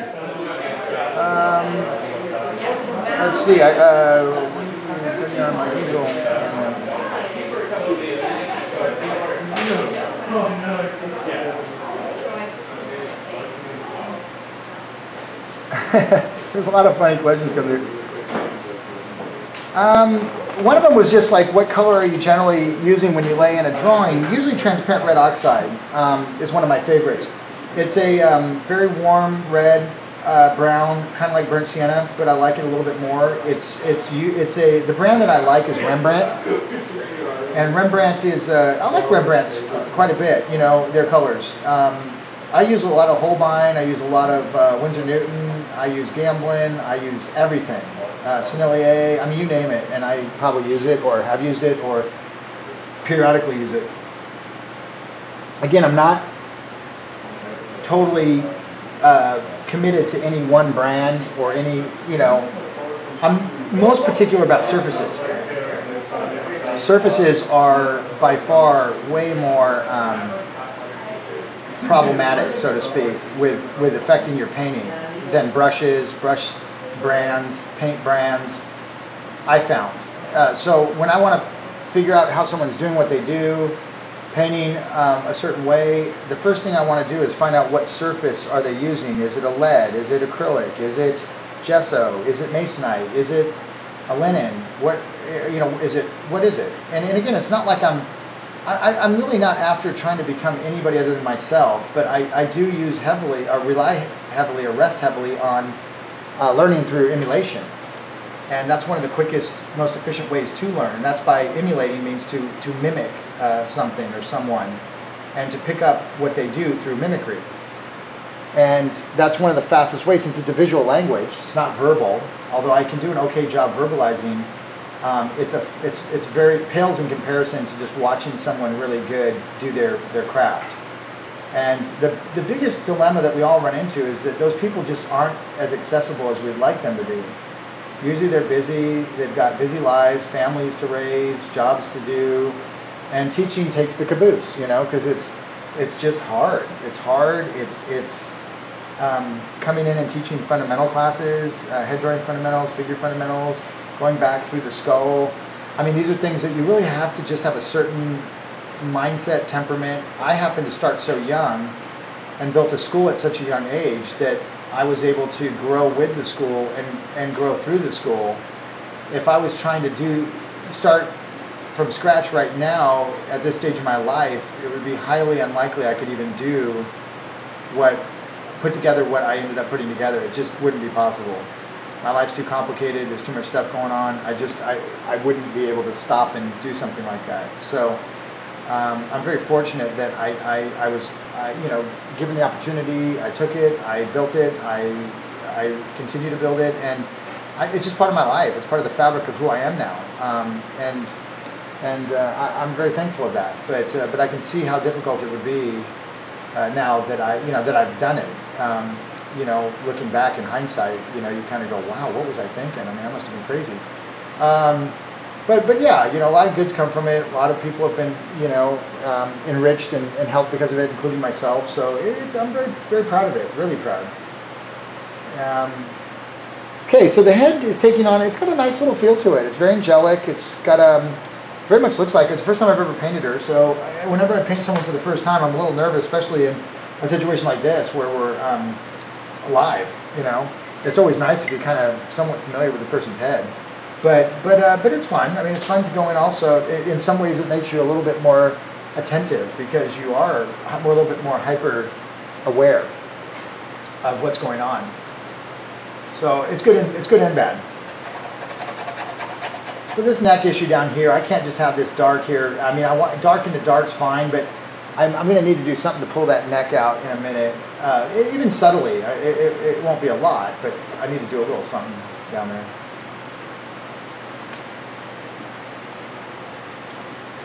Okay, I see a deep dark, so I'm using some transparent maroon down here around the mandible on the outside of the jaw where the hair is kind of encroaching in on the face. And so I'll go in and belt that in a little bit, kind of knock that in. So again, I'll look at areas and I'll see where areas were originally laid in, but they don't have a lot of depth now, or they're kind of a little superficial, and then I'll kind of go in and work those areas up. So I'm constantly working and layering areas up to full contrast, kind of sneaking my way up to the full contrast. Kind of think of it that way. Okay.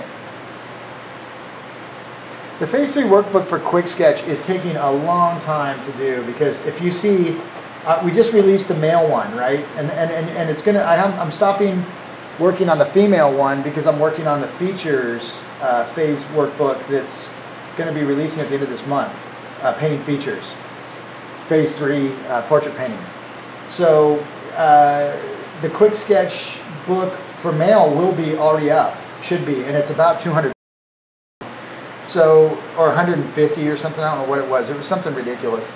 And so if you think that the female is going to be another 100, 120, it's just taking, I want them to be really good, like I said, so I don't want to rush them out. So be patient, but you will be able to have plenty of male, just work on the male for a month or so, because it's going to easily take you that long to get through all those sketches and get through them properly and really digest them. And then just save the female until, I should have that workbook out in a month or so, or less. But I had to stop it, like I said, to work on the features one. So, so anyway, it's coming. It's coming.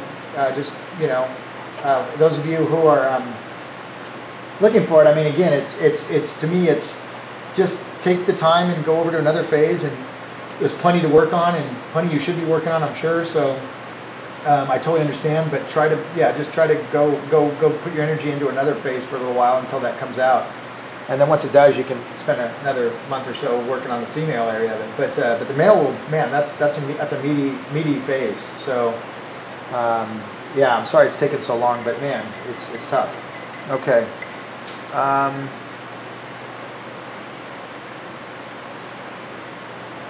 Okay, so I'm just reading Klaus asking, what surface that with a little grip on it, and smooth surfaces, like this is actually a smooth surface. It's just it's got a little bit of tooth to it, but it's mostly the fact that it's lead that swallows up the paint. It has nothing to do really with the texture on it. It has to do with the absorption rate of the lead. So I like picking a surface like picking a fine wine to go with a meal or something. You have to look at what you're having, and then you've got to look at how it combines, and you've got to look at all those aspects of it. And it's not so simple as just say, oh, I always like to use lead primed canvas, because sometimes I don't. It depends on if I'm painting a male or a female, an older male or a younger male, or an older female or a younger female. What textural effects am I looking for? All these things have to be factored into determining whether, what surface I choose. So I'm notorious for going into a situation, like I almost picked a surface tonight to do this on that I've never used ever before. And then I thought, okay, I should probably be a little smarter than that. Yes, I could probably handle it, but if I really want to make my life even that much harder in the middle of a cut situation when I'm trying to put my best foot forward for you guys and to show you some really cool stuff, I don't really want to be fighting the surface. So I opted for this surface, which I've used a little bit more often. And then this weekend I'll bring in, on the Sunday workshop, I'll bring in and play around with that new surface and see what I think about it when I'm just playing around. So hopefully that answered your question, Klaus, a little bit there.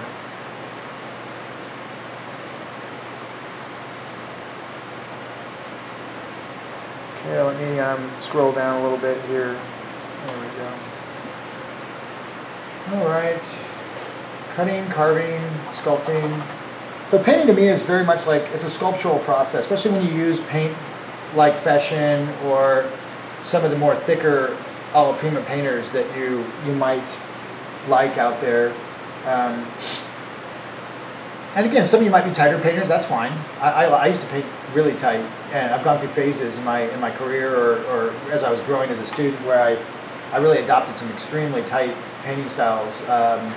And enjoyed certain aspects of them, but ultimately, you try to find the one that resonates most with you. Now we got this kind of, again, these feathers kind of stuck in the side of the hair over here, and I'm just going to create an abstraction and hopefully get them to look something like that happening. But I don't really need the viewer to totally know exactly what's going on over there. They can have to maybe figure it out a little bit, or maybe participate in thinking, oh, that kind of looks like some kind of flowery shape over there, or some kind of, I don't want this to be the star of the show anyway.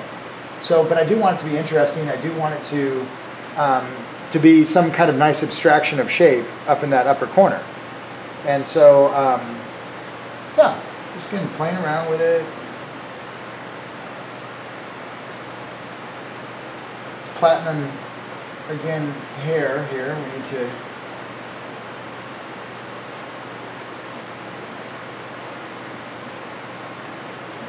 go through and kind of cut and carve, and now I'm starting to get some of the hair layering over the top of some of the darks. So again, it's not that different than layering in Photoshop. I mean, again, this is another layer, but I have to be, the underneath layer is going to pick up, and I can't get rid of it, so I can't just undo it or go back and play around with it like you could with some of the digital media. So you have to be a little bit more respectful of the fact that you're layering, but in real time with a gooey layer that's underneath it.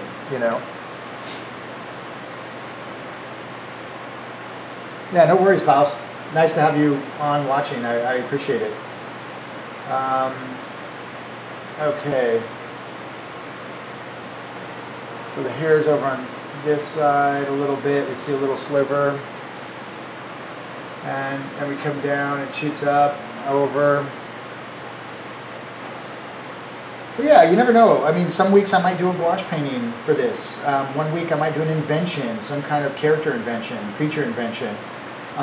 Next time I might, do just a long head drawing or figure drawing, and then Meadow might come in and do a still life. So just keep tuning in, because you just don't know what we're gonna be doing. I mean, we're gonna be doing all kinds of cool stuff, and the whole point is to try to get you guys engaged from far away and get a glimpse into the Atelier, lifestyle, the feel, what happens. It's a community. It's people interacting. It's people helping each other. It's people interacting in all kinds of different manners. So that's what we want to try to emulate online. And up to this point, I really haven't seen a lot of programs that really have that involved. It's mostly just a bunch of stuff being dumped on the internet that's really sometimes incredibly neat to watch, but there's no curriculum flow or a way to navigate with it to get you to where you could do that yourself. It's just watching someone really good impress you through smoke and mirrors, kind of, which, there's something to be said for that. But ultimately, we have to sit you down and say, okay, here's how I got to this level. Here's how I got other people to this level. These are the steps that need to be taken, and this is what we need to do in order to get you there. And there's no reason why you can't get there also. You just have to do the same thing. And the big thing you want to avoid is wasting your time with poor education or no education or self-education, because self-education with no tutelage or nobody guiding you is very difficult, and the chances of building bad habits is incredibly, it's almost impossible not to. And those habits have to be removed at some point by somebody extremely knowledgeable, and that's really hard to find, as many of you have already found out. So anyway, we're going to try to avoid that if possible, so that you don't end up having to, spend a lot of time undoing some stuff later. Okay, so again, I'm reaffirming the jaw area, the mandible. Stop for a second, kind of catch my breath, look at what I'm doing.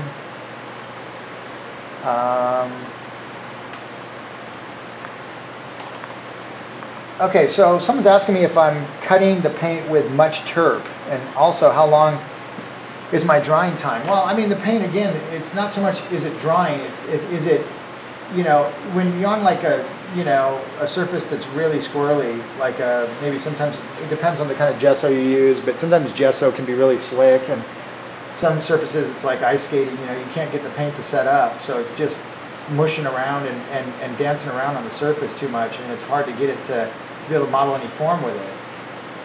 Normally in a studio environment at home, it wouldn't be as big a deal, because you can let it sit and chill and set up over the course of a couple days and then get back to it or whatever. But in a live class, you've got a very definitive time with which to finish your statement.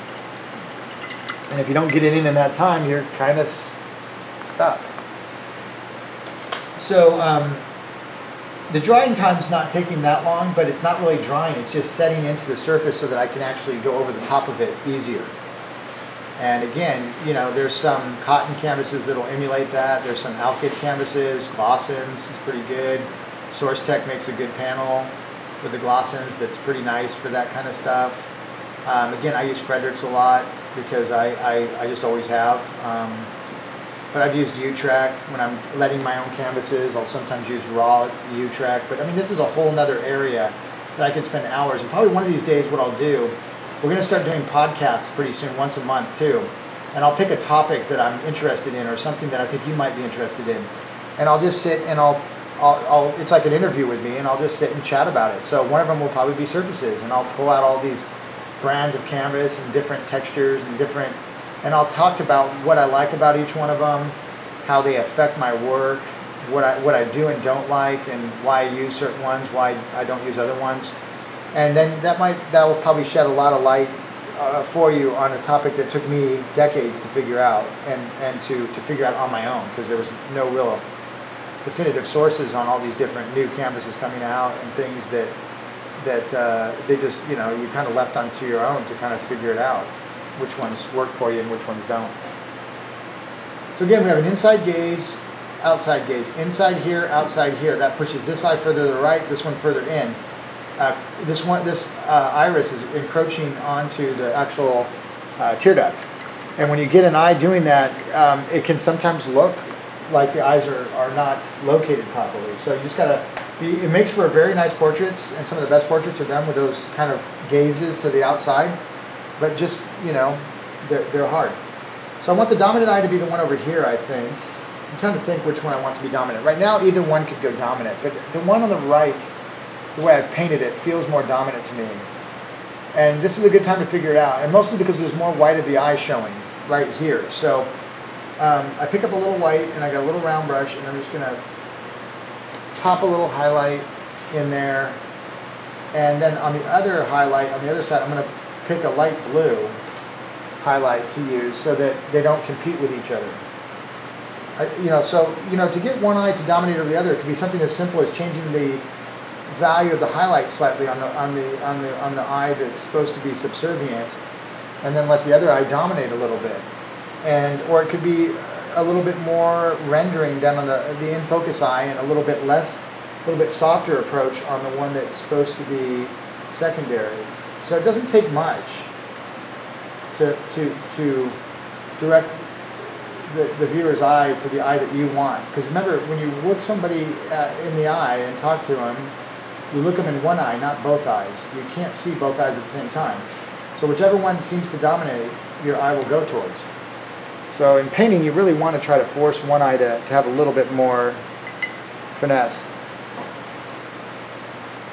The palette knife on this one, not a lot. If I do, it'll be in the background, or I'll scratch. Like, for example, this little palette knife here, you might see me, again, soon start to tear down some of the features. Go right through an eye, the inside of an eye, and try to, because maybe I feel like the eye is getting a little too, too outlined, too uptight, too fastidious, whatever you want, however you want to, look at it. And then once I tear it down, then you might see me go back in again and then judiciously pick sections of it to re-accentuate.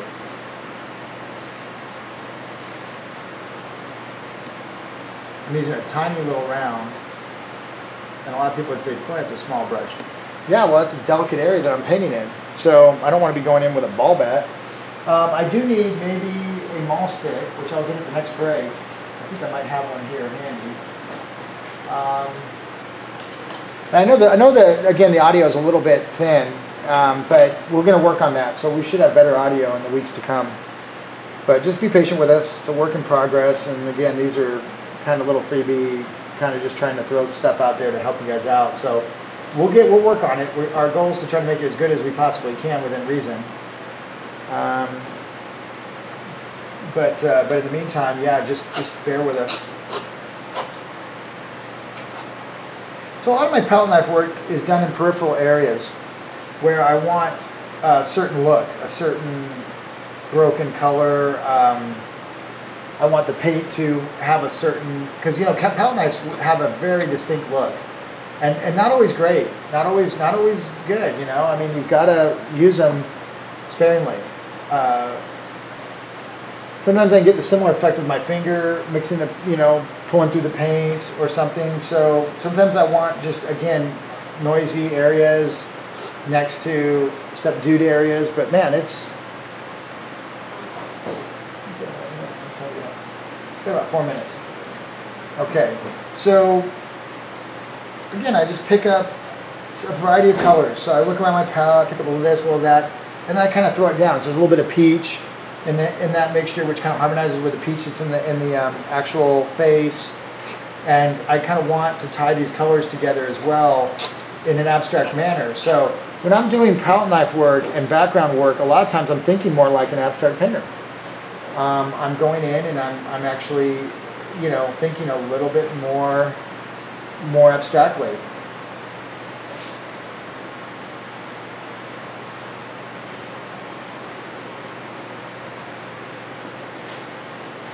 Yeah, it's looking pretty nice. Yeah, we've got an hour left too, so this might not take, I might not use the full 3 hours on this one. I don't like beating paintings up just to beat them up, so sometimes if the painting's going really well, and I paint a lot of gesture painting, many of you know, and gesture is usually an hour long painting.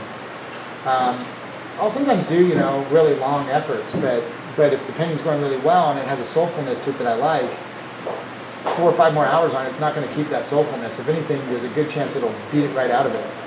So I don't want to always, worry about that. Sometimes I'd rather stop while I'm ahead, so to speak.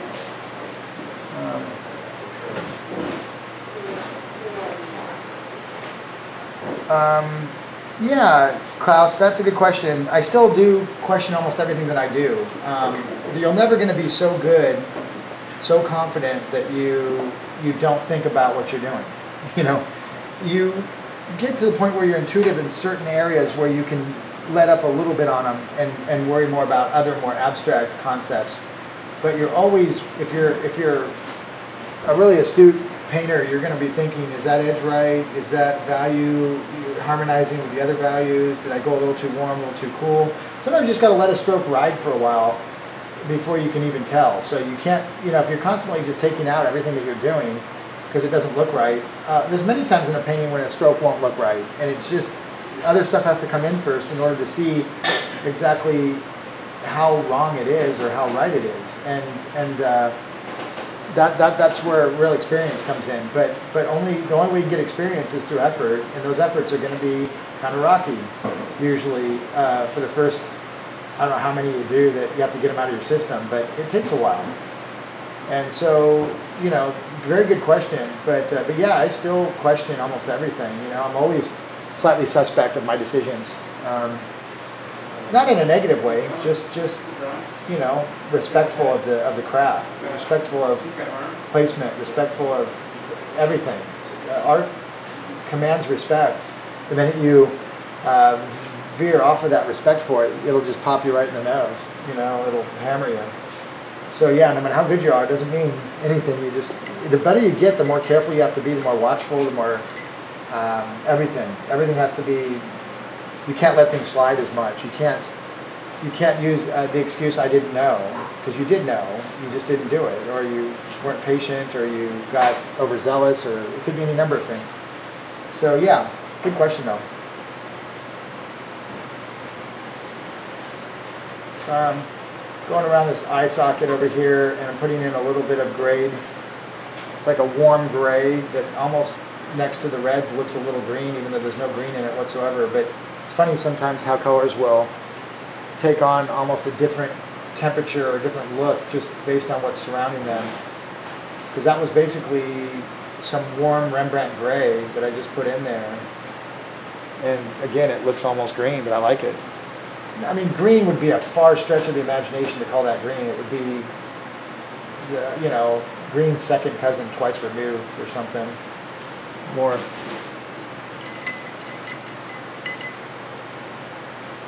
Let's see.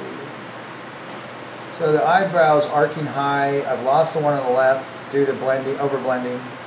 No big deal. But it needs to be found again. So I'm going to go back in and find it. That was my timer going off. So I'm going to take a little break.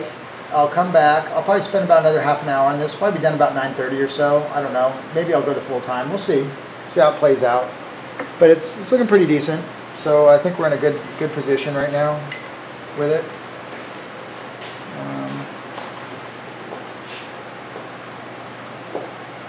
Let's see. Oh, that's good. Look at that come up again.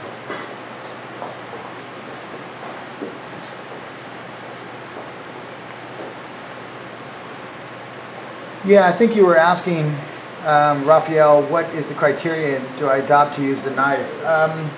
Sometimes when the paint is too thick and doesn't really feel the way I want it to, I'll use the knife to create spontaneity that I could not normally do through intellectual means.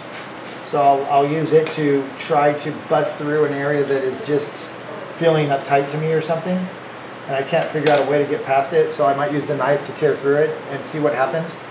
And it's not a desperation move, it's more of a searching for a look, and that's again, scanning, identifying, and what I identified was that it's uptight. And then I start thinking about, well, what can I do? What brush can I use? What technique can I use to rectify that?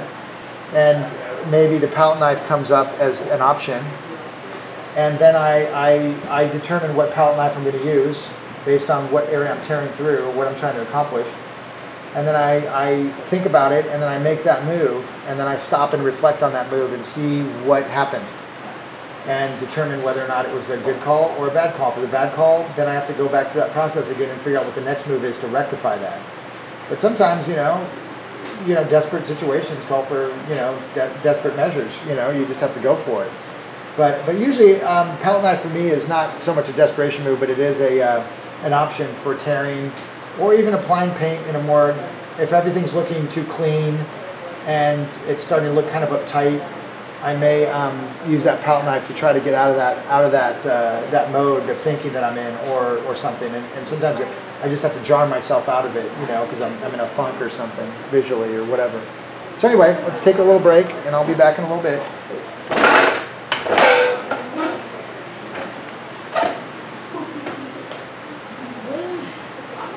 Yeah. It's been a while. Really cool place you have. Yeah, it's a little messy right now, but now we've had it for 22 years now. Yeah, my wife and I've run it forever. It seems like. So yeah, it's been good. It's been a really good place. We have people from all over the world now that come in and train. So it's probably one of the more serious schools on the West Coast, or even in the United States, probably top 5. Yeah. So you can take individual, my husband's actually an artist. So you can take individual. Yeah. Well, no, you can't. We don't do like prorated, like coming for one class. Tonight's the only time you can come in and actually take a class for $20 that you just come in and pay for the model. Right, It's an open model, and it's really. I don't know, I just love how it looks in We the have it middle. because the advanced students get it for free. So, but people are welcome to come in. Like your husband can come in and pay and draw, just if he wants a model and wants to, it's like $7 an hour. So you come in and you. I'll be sensitive. That's and every other class is 10 weeks long, and you sign up for the whole class, and you've got 80 different classes that come throughout the year, and they range from concepting to still life to landscape to portrait, figure to clothing to you name it. So That's awesome. yeah, it's pretty neat program. I think those one's Eric's and one's Lucas. Or Ben? Ben? Yeah, Ben and Eric. Ben and Eric. Okay. For some reason I thought this might be Lucas. Yeah. Wasn't it, I'm pretty sure it was. Might have been Ben. Ben's from the, wasn't there a demo on this Saturday? It might have been. Yeah. I wasn't here for it, but I do think that's probably the case. Yeah, because I'm not used to seeing Lucas use compact colors at all, so No, that's why I was thinking. yeah. Kind of Especially it was Ben's, and I think that, he was, this one's co-teaching with, Bobkowski? His last name is Bobkowski. Yeah. Oh, Bob. Oh, Bob. Okay, Bobkowski. Yeah. Okay. It's Captain. Now, where'd you get yourself? The Saturday. I'm teaching it for him coming up. I don't know what Saturday is, like in June or something. I'm coming for him. And then I'm covering for Eric this weekend on theater. So yes, you will. That's tomorrow. Yeah, it'll be good though. I mean, I figure I caught it for a little bit. So kind of like no, I went. It's been a month, a little over a month. So the surgeon said it doesn't hurt stiff. Like the muscle has a little bit. So front head, the belt line attaches where it broke, and then also the pec attached where it broke. So when it broke, we have some pain. Ligament issues now. They have to help you in. So those muscles got broken. So the acid on my hand is no pain. It's not. It's like really weird.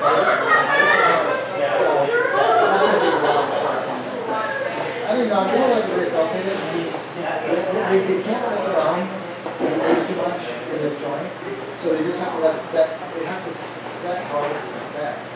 So the bone will kind of find the other bone, and at some point, like mine is adjusting, and it's like this. Now it's like this. And the bone has to go between like that. Now it will become fused. And then it will become stronger. Put it out for the action. And it's not really noticeable. You can see it feels worse. Like I feel like I was out of the barrier.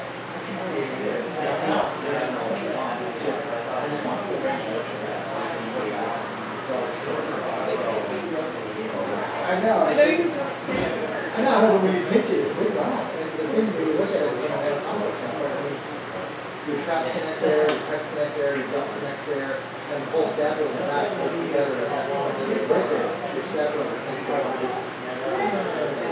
it's all muscle pull it kind of tight so that there's no bone holding it. So that's a good sore. But it's funny because now I really want to stretch, and my body wants to stretch, and I'm so nervous to do it.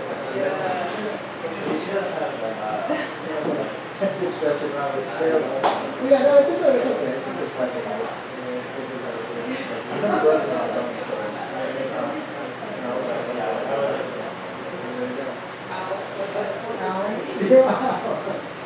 okay.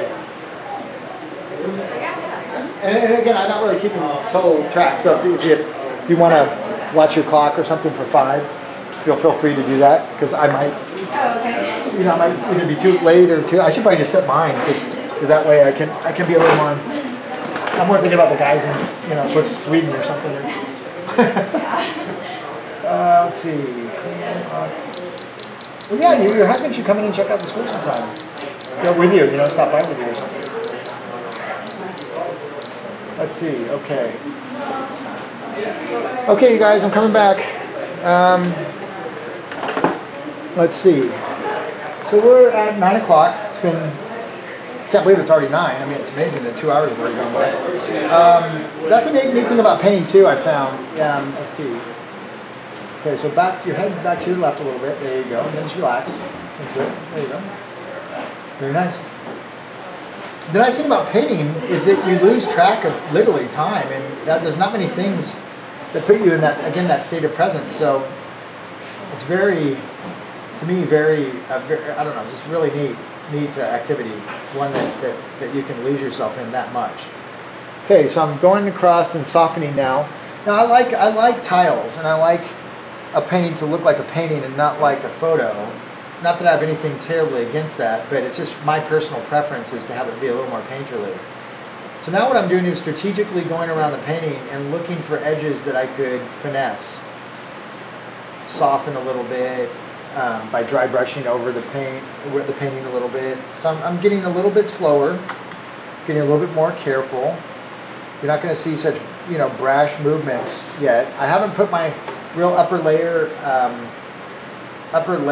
of finessing, which is the last layer of highlights and carving highlights in, and that last little phase, which I'm working my way up to. I've noticed the cast shadow on her goes a little bit further out from the nose, the nostril, the wing of the nostril there, so I want to kind of clean that up a little bit. So now what I'm doing is I'm going back and just seeing if I forgot anything or something that slipped through the cracks, or maybe something I could just put a little bit of effort into and make it substantially better.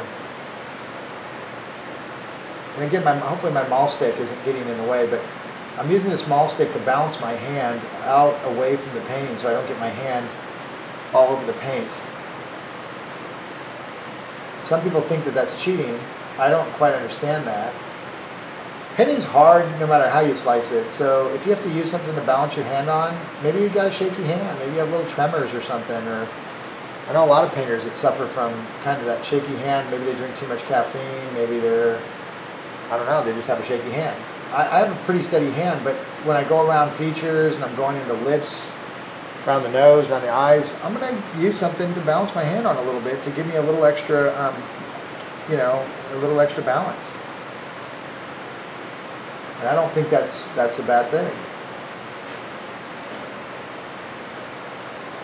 Again, you can put it on with your foot if you want to, if it looks good. I don't really, it wouldn't bug me.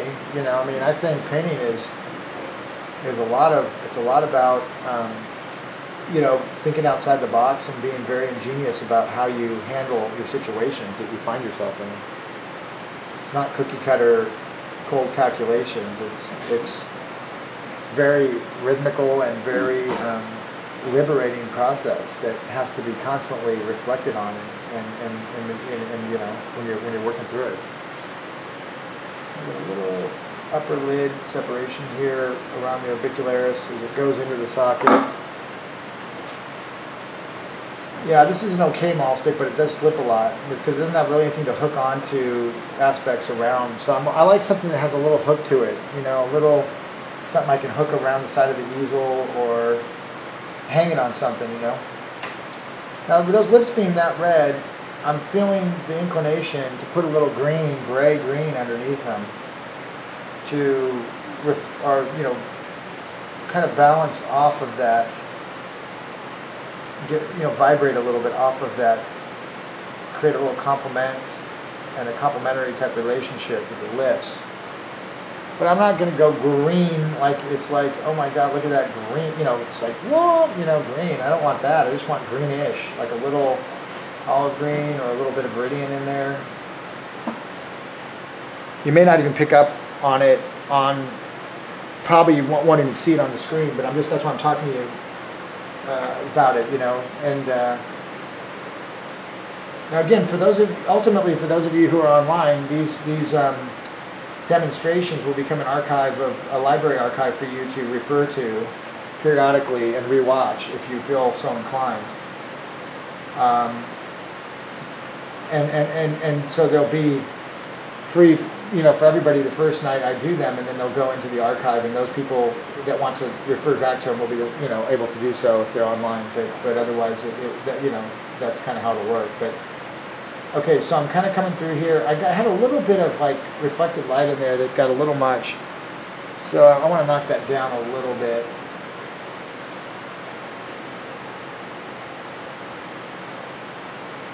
Okay. Again, looking around where the hairline meets the forehead, there's a little darker area, but I don't want to get too dark, but I'm going to kind of want a little bit of that interaction with the skin tone. And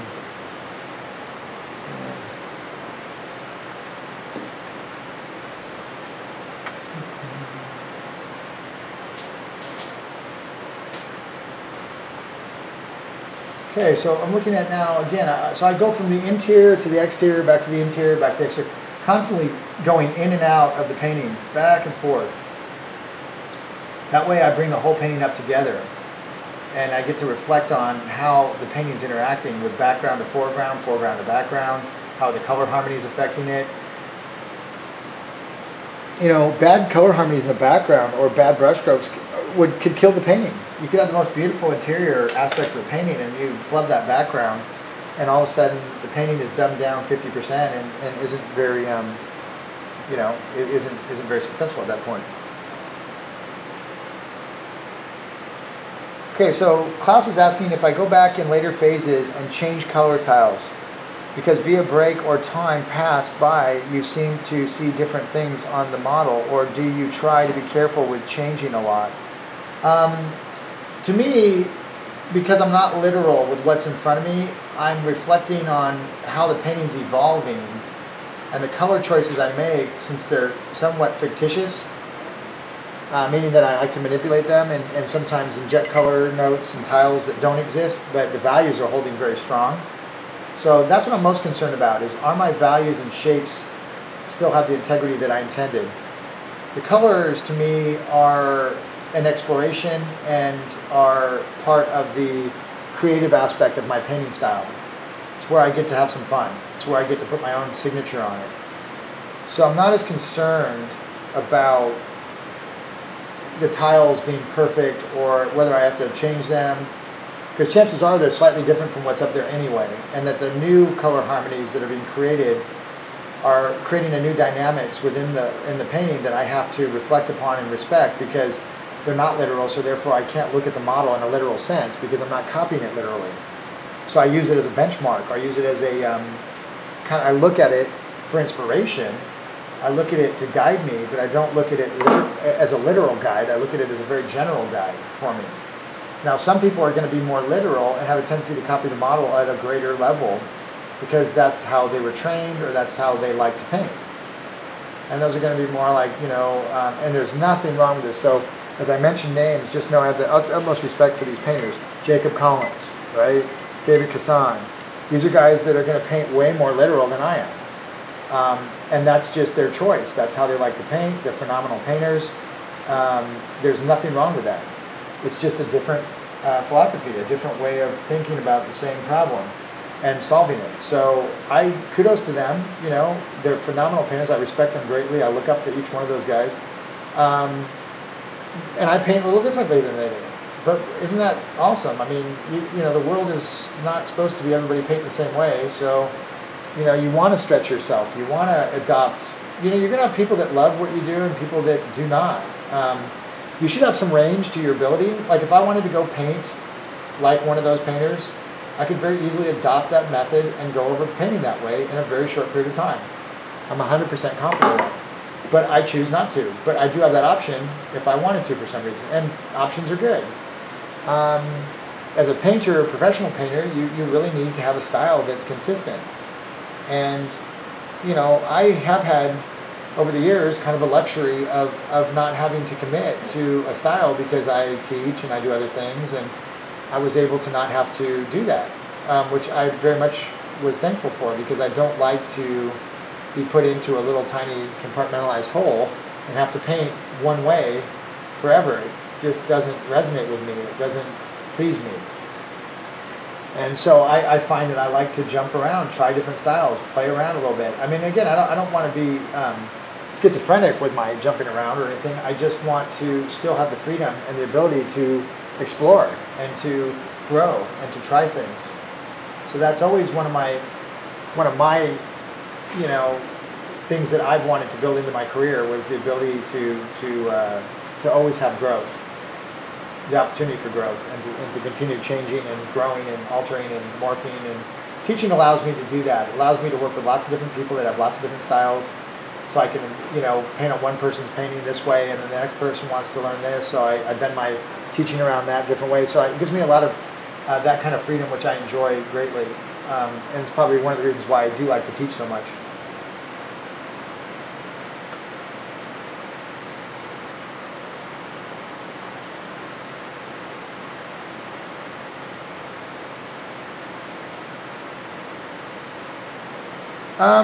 It asks if I'm using daylight or cool light to light my model is one of them. And, you know, I usually, we have a softbox at the school that we use to emulate north lighting occasionally in some classes, depending on the class that we're doing. But in general, we usually use an incandescent warm light, about a 300 watt bulb. And I find that to be, I find warm light to me to be more desirable than cool light personally.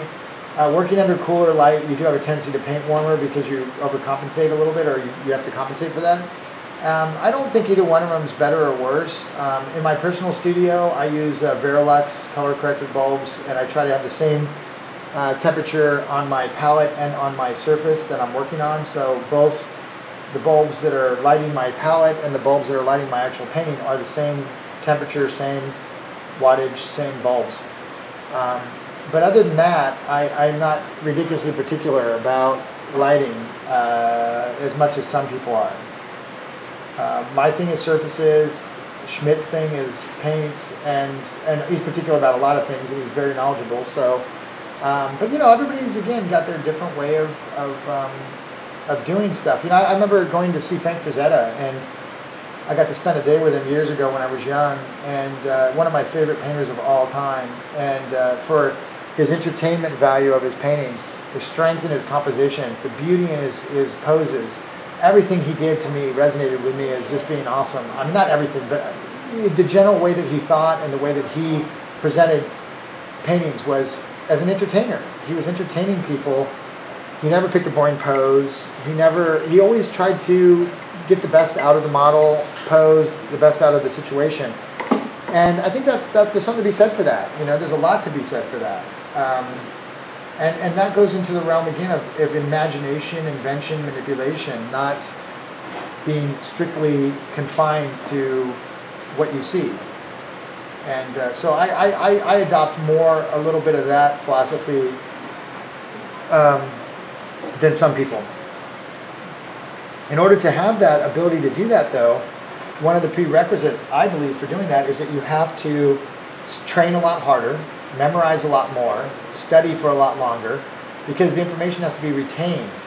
You're not just simply using observation to paint, you're using observation, cross-referencing, intellectualized information that you gathered academically, So you're actually using many different areas of your brain, and you're drawing upon many different areas to do your painting, rather than just observation.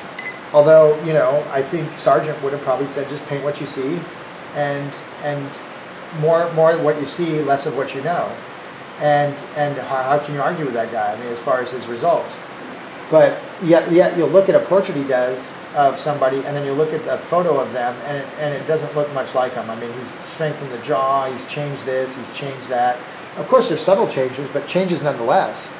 So I don't think he was entirely painting exactly what he saw. I think he again was manipulating the information to get the best possible painting of somebody, because that's what they were paying him to do.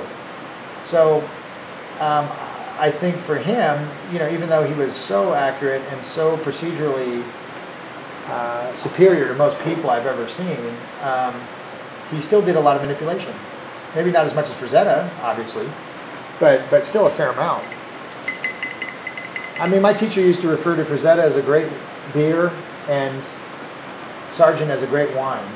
Both awesome in their own right, and when you know, there's nothing like a great beer when you want it, and when you're in the right situation, there's nothing like a great wine. So they both are great. They just, different situations, you know, they shine more in, you know, but they're both great painters. You really can't say which one's better than the other. They're just different. And thank God they were, because man, they both contributed an amazing amount to art in their own way. And I love that. I love that about them, both of them, you know. So and they were two of my favorite painters. Okay. But I think it's funny because some fine artists will be embarrassed to talk about someone like Frazetta and say that they like him, because God forbid, you know, somebody thinks that, you know, Frazetta's kind of lowbrow because of the stuff that he painted or the subject matter or whatever, and they don't want to be, you know, dumb down their, you know, their sophistication or something. I just think it's a bunch of malarkey, you know. It's goofy.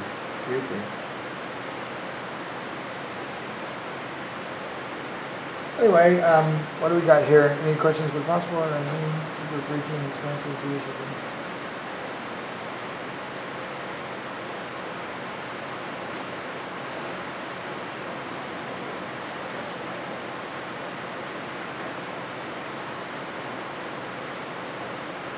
Yeah, newsprint is hard to find. You know, it's funny because Seth Cole, Canson, Dealer Rowley, they all make a smooth newsprint. Strathmore, and I can't believe some of those are actually European countries, I believe. I mean not countries, but European companies. So I don't know why you wouldn't be, like, for example, Conte pencil. People saying they can't find Conte pencils, and it's like, it's a French company, for God's sakes. I mean, you've got to be able to find it in Europe, I would imagine. They can't just only be shipping to the United States. So, you know, I don't know. With the internet now, I think everything's possible. Everything can be found. If you need to modify some of your materials, do so. I mean, if you can't find newsprint, find the smoothest bond type paper or something that's somewhat similar, and you'll still get a lot. I mean, you're going to get a ton out of studying on that. I mean, I've had, you know, but yeah, if you can find that smooth newsprint, it will help, and it will be a nice thing to have. But again, you know, there's still ways around that, so don't freak out too much if you, for some reason, can't find exactly what I use or something. Then adapt and overcome when necessary. But keep looking for it. I'm sure it's out there. I cannot imagine that you cannot find. Well, maybe. I mean, I don't know. But yeah, maybe a little expensive. But I've ordered stuff too. Like if I want to get Rosemary brushes, you know, unfortunately she's in England, and I got to pay all the shipping and all that stuff to get those brushes because they don't sell them in the stores here. So, you know, from the flip side, we sometimes have to do the same thing. You know, we're trying to find stuff that maybe is only available over in Europe or something. Those Russian books are almost impossible to find on Russian Draftsman, and you know, so you know, some things are always a little more accessible and some things are less accessible, but there's always ways around it. So try to do your best and forget the rest. You know, just try to you know, find something that's similar.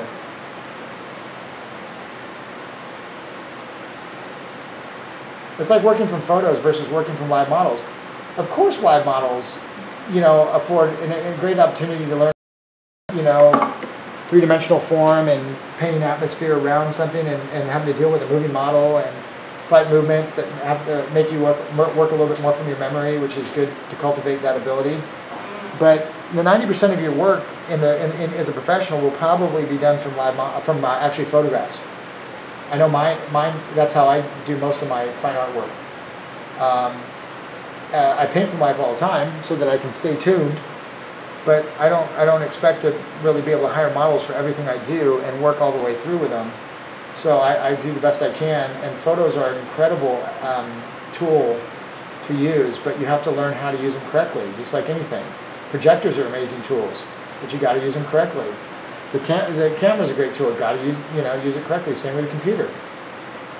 So everything, there's no bad tools. It's just reliance on them and using them as crutches and things like that can cause some issues with them.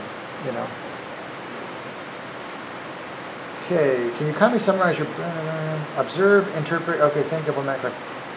Okay, so I'm going to say that again. Okay, so I use, it's funny because back when I was riding motorcycles and first learning, I took a course with the California Highway Patrol, which is the motorcycle police and they're incredible riders, right? They ride all the time. So they had this saying, scan, identify, predict, decide, execute. It was called SIPD. So SIPD, S-I-P-D-E. So you scan the road, you identify potential hazards, you predict what's going to happen, you decide what you're going to do, and you execute immediately without thinking. So it's scan, identify, predict, decide, execute. Otherwise you get hit by a car and killed. So they taught that that's kind of the method that you have to use in order to be safe. When you come to an intersection, scan the intersection. Look for the potential guy that's going to run the light. Don't give him the benefit of the doubt. Assume that he's going to run it and then make a decision, make an evasive move, floor it, brake, whatever you got to do, and do it with complete conviction. And you have to learn how to ride like that in order to avoid accidents. So in painting, that kind of works the same way. You scan the painting, you identify things that are happening, things that you would like to have happen. You predict what needs to be done in order to get those things to happen. What kind of brush should you use? What kind of pressure should you use with the brush? What kind of stroke should you pull with that brush? How much paint should you have on it? What colored paint should you have on it? What value should you have on it? All those things have to be assessed every time you make a decision. Okay, in the beginning, that's going to make your painting really slow because that's a lot to think about. When you're more intuitive, like I've gotten to be, that process becomes a lot faster and it's not as overwhelming and daunting. But if you go into a painting and you're looking and you're analyzing and you're mixing and you're painting all at the same time without leaving a little bit of breathing room between that process, you're going to get a really sloppy, crazy, chaotic, out of control painting. Almost guaranteed. So we need to do that process, but we need to do it in a very intelligent manner. But anyway, so I've adopted that particular saying, that particular concept, and kind of used it as a nice analogy for painting because I think it dovetails really nicely with the concepts that I'm talking about. So again, scan, identify, predict, decide, execute. And it should almost be like a mantra for you.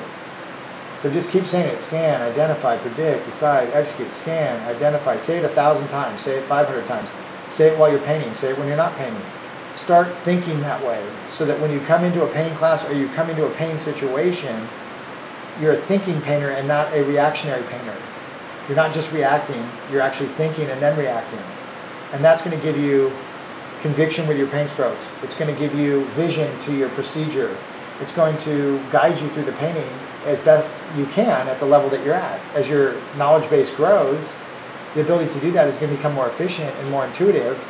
And sooner or later, it's just going to be part of the way that you work. And you're not going to have to recite that anymore. That's how you're going to paint. So I really think it's something to adopt, something to think about. All good painters have good procedure, whether they put it in place accidentally or deliberately or somewhere in between. They sooner or later come to a procedure like that. Otherwise, painting is just it's a train wreck waiting to happen.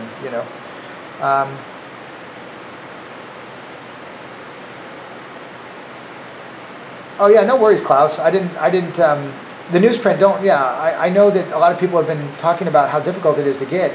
And I think, you know, I'll keep my ears out and eyes, you know, out for sources for that I can pass on to you guys. But no worries. I didn't mean to react in such a way that maybe you thought I was kind of dissing on that whole thing. I was just saying that it's amazing to me sometimes that certain brands, like Conte, being a French, you know, that they're so hard. And they're hard to get even here. I mean, they're very difficult to get. Yeah, I always have a hard time getting the Conte pencils stocked at our school. But anyway, yeah, you guys are very resilient. I can tell already, and you have to be when you're learning at distance. But we're gonna lay down things so clean for you that you're gonna be. I mean, it's just gonna be amazing for you. So just keep going, keep looking for that stuff, keep pecking away at it, and before you know it, you guys will be rocking and rolling. I mean, doing great. Already some of the stuff I see you guys posting is pretty amazing. The growth that's already happened, it's just, it's ridiculous in a good way. It's really cool to see. So now I'm going into my highlights, and I'm looking at where should the brightest highlight be? Well, this eye's secondary, this is more primary. I probably want my, you know, part of me says I probably should have picked that eye as the dominant one, but I'm not going to worry about it at this late juncture. I'm just going to, you know, so now I can start thinking about my upper layer of paint. And this is where, you know, how painterly do I want to get? Do I want to really cake it on? Do I want to have a hybrid of half and half? I'm going to go somewhere in between. So you know, I want the highlights that are going to be some of my, right? Because the old saying is, load your lights and thin your darks. So your darks should be thinner than your lights. Now that's a relative term, and also, just like color. If you're painting like Schmid, or, well, I wouldn't say Schmid. So let's say if you're painting like Fetchin, you're so thick in your lights that your actual shadows could be almost pretty opaque and still read as transparent somewhat because of how thick you're really going in your lights. So a painter like that can get away with a lot thicker shadows than a thinner painter that's like again, a Jacob Collins or a you know, Bouguereau or something like that. Those painters are going to have to be a little bit more conservative, but the ratio will be determined mostly by how you decide your painting is going to be, how thick it's going to be. So right now I'm modeling my highlights, and the thing to remember about highlights is they should fluctuate. They shouldn't just be the same width. They're coming down anatomical nuances. So as they come down those nuances, they're going to expand and contract as they come down that form. They're not just going to be the same width. So they act very much like core shadows. They actually fluctuate. And so the more you know your anatomy, the more intuitive and more understanding you have of how to fluctuate your highlights and your core shadows. And that's another argument for just really knowing your anatomy, ultimately, because the more you know about it, the better you are at doing that stuff, and the easier it gets. So something to think about. And again, like I said, if you're online, be patient. We've got a lot of anatomy coming your way, but it'll take a little. It's those ones. Yeah, I mean, I'm doing one of them right now that's just insanely cool, but it's just bringing me to my knees on how much prep work it's requiring to get it to fruition. So I'm not going to say too much about it, but when you see it, I think you'll understand exactly why. But ultimately, we'll have about 6 or 7 phases of anatomy that will have very specific reasons for being taught. Everything from figure invention all the way to Riley rhythms, coordinating with anatomical knowledge, to redoing Bridgman into an articulate way to study it that is more user-friendly. So, yeah, a lot to look forward to. Okay. Coming through, softening edges, re-hardening some edges, having fun, trying to stay present, trying to stay in the pocket here.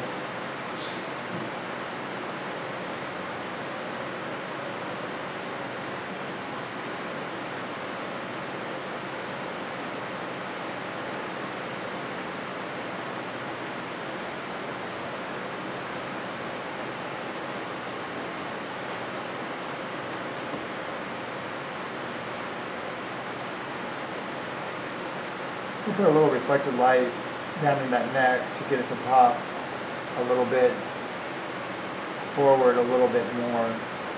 There we go. Okay, again, most 2-hour paintings from life are going to be vignettes, meaning that they're going to be prematurely ended in an attractive manner. Got a little wonky color on there on my finger there when I went to smudge that node. That's a little tendinous attachment on the outside of the mouth. We call it, well, it's a node, but it's a tendinous node.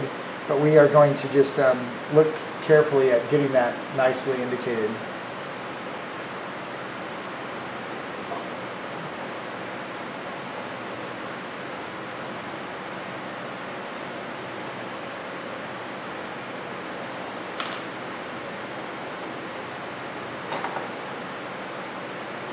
Yeah, and I go through phases, like I said, sometimes I use palette knife a lot. It really depends, I mean, on my mood. So much of painting is just a feeling about, the feeling of confidence, trying to muster up that sometimes you just don't feel very confident. Sometimes you feel really confident. Sometimes you can't buy a good stroke. Sometimes you can't put a bad one down. So it really, a lot of it is such a dynamic process. You really have to always be, kind of just trying to figure out on the fly, like moment to moment, how you're feeling and trying to direct that feeling so that it's really positive and really conducive to doing good work.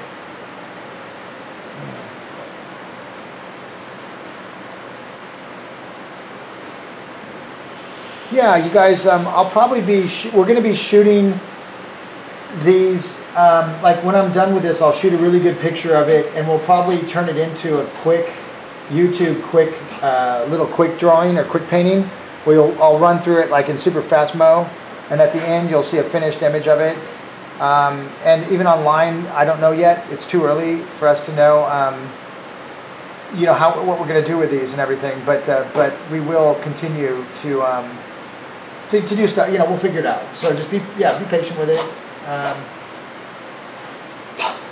I see someone also talking about the Wolf's Carbon, and I like that pencil a lot. That's my second, well, it's one of my favorite for this technique of drawing that we do at the Atelier. The Wolf Carbons, but get a 4B or 6B instead of a B, because the Bs are as hard as a rock.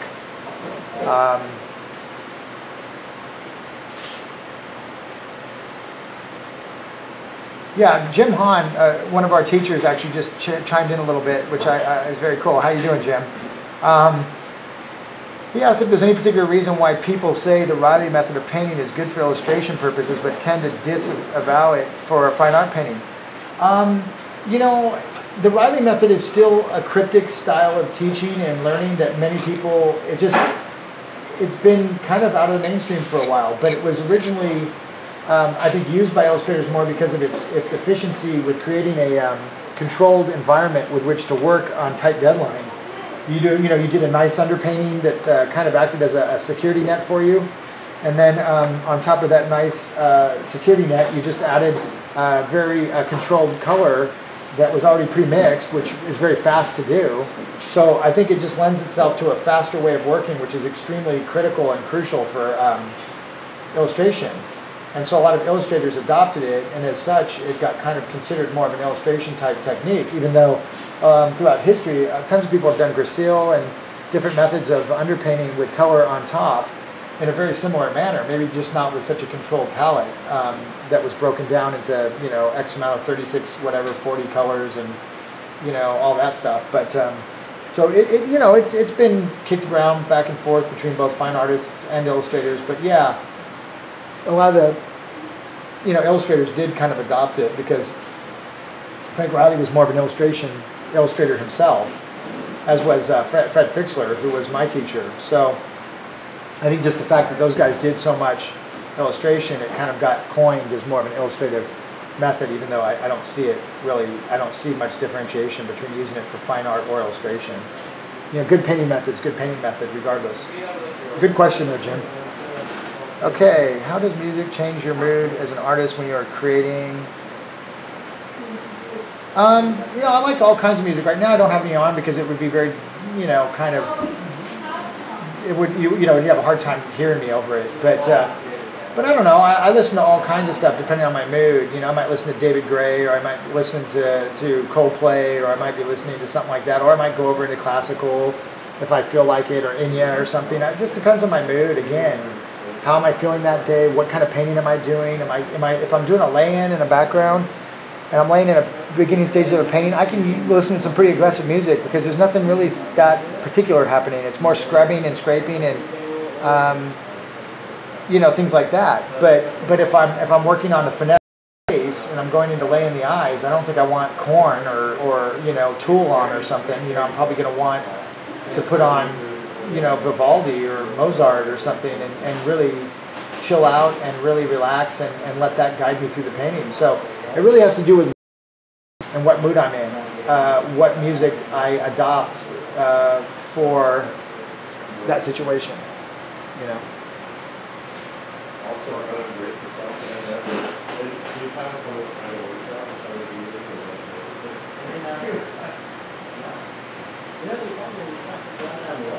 So again, we're coming down to the end here. I think we'll probably I'll probably write it right out. Might as well. I mean, we've got 20 minutes left. So we'll take a little break here in a minute. I think we have going break. So we're going to take a break right now. And I'm going to, take about a 5-6 minute break, and then we'll come back for a short 15-20 minute and finish this thing up. But it's really quite finished already. So I think we're more or less right there with it. So let me maybe look at some questions you have while I'm sitting here. My eyeballs are starting to go, so I mean, you need to get glasses here pretty soon, I think. Do I listen to modern interpretations of classical? I don't know. Again, when it comes to how I'm way more astute with painting than I am music. Although I have a good ear, I think, and I like lots of different kinds of music. I'm not as particular about music as I am about my painting. Again, if it resonates with me and I like it, lyrics don't seem to bug me when I paint. So I have a tendency just to paint regardless, I mean, it doesn't matter. Again, like I could paint with probably a pretty, some classic rock on or something and it wouldn't bug me, really, so. People talk about color and value a lot, but chroma not as much. Are there any hard and fast rules regarding chroma? Chroma, chromatically, most of the paintings I like happen to be pretty dull. They're not ridiculously bright paintings. I find those to be kind of kitsch and a little bit, they can be. There are people that can wield that, people like John Asaro, who's a good friend of mine, and just one of the best contemporary colorists I probably know. And there's other guys like, Stephen Asal and people like that are, pushing the boundaries of color. I like to get in there and mix it up too with color and push the boundaries a little bit, but I also like guys like Jeremy Lipkin, and I like those guys that are really more monochrome painters. They don't paint that colorfully. Let me see, Raphael's asking, Jeff, I know that you have a sports background training and you transmit it through your art. What would you advise people that try to study by themselves? Is it good to set a schedule, etc.? Yeah, Raphael, that's one thing I'll be touching on. Probably one of the first or second podcasts I do in a couple weeks from now will be about setting up a training regimen for yourself and what that looks like, and what I've found over the years has helped me. But yes, you absolutely need a schedule of some sort. Short-term, mid-term, long-term goals, daily, weekly, monthly, yearly, 5-year, 10-year, 20-year. You need to then implement a very strong structured program with which to see those through. That's an art in and of itself. There's lots of little books I will bring up as well when I cover that. And so that's something to look forward to. I will also be creating curriculums on the online school. As the online school becomes more polished out, we will start to direct people, like if you want to be a conceptor, you want to be a background painter, you want to work in the gaming industry, you want to be a fine art painter, a portrait painter, a landscape painter. We'll set up ratios of classes that I think would be very beneficial for people to follow through with. So we'll be getting to that soon enough, but good question. Not an easy one to answer quickly. Totally agree. As a photographer, sometimes, okay, here's a question I find really interesting. When and how do you know when something is finished, especially with life drawing or painting? They always say it takes two people to do a painting, one to do the painting and one to take the brush away when it's done. Artists have a very difficult time knowing when to quit, and I'm no different. Usually you're done when you've said what you had to say, and sometimes a class that has a definitive time limit on it can be very helpful to encouraging you to learn how to do that. So sometimes we need deadlines for sure, and we need to set deadlines for ourselves. Otherwise, we'll just work the thing right into the ground if we are given the ability to do that. I find really interesting. Would I touch a painting up afterwards in the studio? Sometimes. I've got really good recall, and I know what looks weird on a painting, and if I don't have if the painting, is something that I'm not like, it's not going anywhere, maybe it's not going to a show, maybe it's just an exercise, I'll go home and go for it and see what happens, see if I can use some of my imagination to figure out what I can do with it, and if it goes south, I just scrub it, and I have a nice stained canvas for the next effort. So anyway, yeah, good questions, you guys. Very, very, very good. Very, very nice. Good to get to kind of interact with you a little bit more. Some of you who I've seen, again, like I said, online, but again, I'm so busy filming and doing all this stuff and teaching and painting, and that it's hard for me to get on and interact as much as I would like sometimes. So this is another way for me to give back to you guys and be able to kind of talk to some of you, in kind of real time, almost like we're Skyping, so, but yeah, it's all good stuff. Okay, let's see, we've got, I'll just set it for, let's see, it's clear.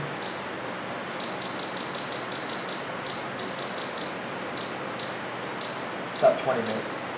You're doing great, by the way. Yeah, thank you so much for being patient with me. Okay, so it's going. Okay, okay, so, yeah, it's looking good. Okay. So now, again, I'm going in and just doing some finesse. It's going to be down to blending little edges. There's no big major things that need to be done. Nothing that really could be done that's major, so thank God I don't have anything like that at this point.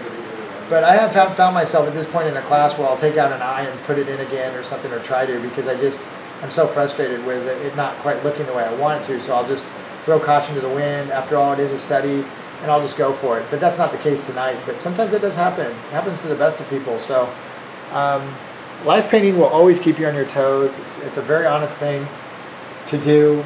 It's very addicting because of its honesty. It's where the rubber meets the road, really. I mean, there's nothing to hide behind. It's just you, mano y mano. I mean, it's like being an actor, like an actual actor on Broadway or something, rather than an actor that works in film, where you're, you're actually getting the interaction immediately with the crowd. And if you mess up, I mean, you're messing up in front of everybody. It's not like you can retake it and do another retake and another retake. And so those are, in the world of acting, those are the people that are going to be most respected, probably. I mean, really. Maybe they don't make as much money, maybe they're not as famous, but man, they're the real thespians, the real deal. And a lot of the best actors, whether it's Anthony Hopkins or something like that, come out of that kind of background of training. Just like some of the best concept artists, visual development guys, come out of fine art, come out of illustration, come out of traditional mediums, and then turn to digital and become superstars in the digital arena. But they're coming in with just an incredible amount of knowledge and ability that they've acquired from years of technical, hard painting, hard problem solving. Not that digital isn't hard, but it has different parameters. And the ability to cheat, change, alter, manipulate, and to not be totally, I wouldn't say responsible, but totally, you can undo anything with a press of a button. You can't do that in painting. There are certain things that cannot be undone, at least not easily. So you end up finding yourself having to be a little bit more careful, a little bit more patient, a little bit more insightful in some ways.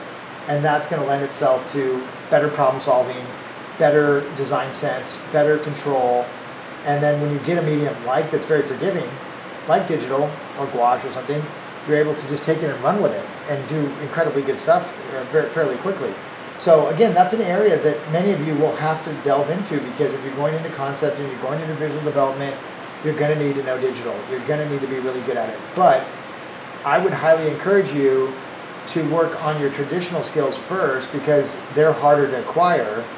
And once you go to digital, it's going to be hard to go back the other way and try to learn traditional, because it just has a different learning curve. So you may find yourself incredibly frustrated and you know, but you know, I understand if you had to go to digital because you couldn't find a school at the time, and there are a lot of tutorials online, and digital is a little bit easier to teach and learn. So you're going to see more good tutorials and good schools that can teach basic digital, but you're not going to find as many that can teach good painting, good drawing, old school composition, old school techniques.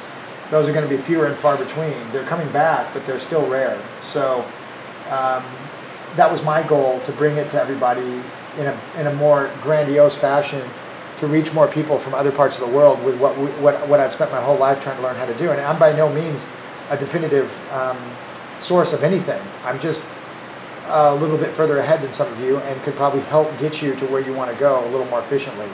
But I have endless things to learn myself, so I am by no means coming from the standpoint that I have it all figured out. I just have spent most of my time trying to figure stuff out like that. So I've learned lots about how to do that, and if I can share that with some of you guys and make your job or your journey a little bit easier, then that's really cool. You know, it's a good thing. Okay, so let's see, where are we at? Any more questions coming through?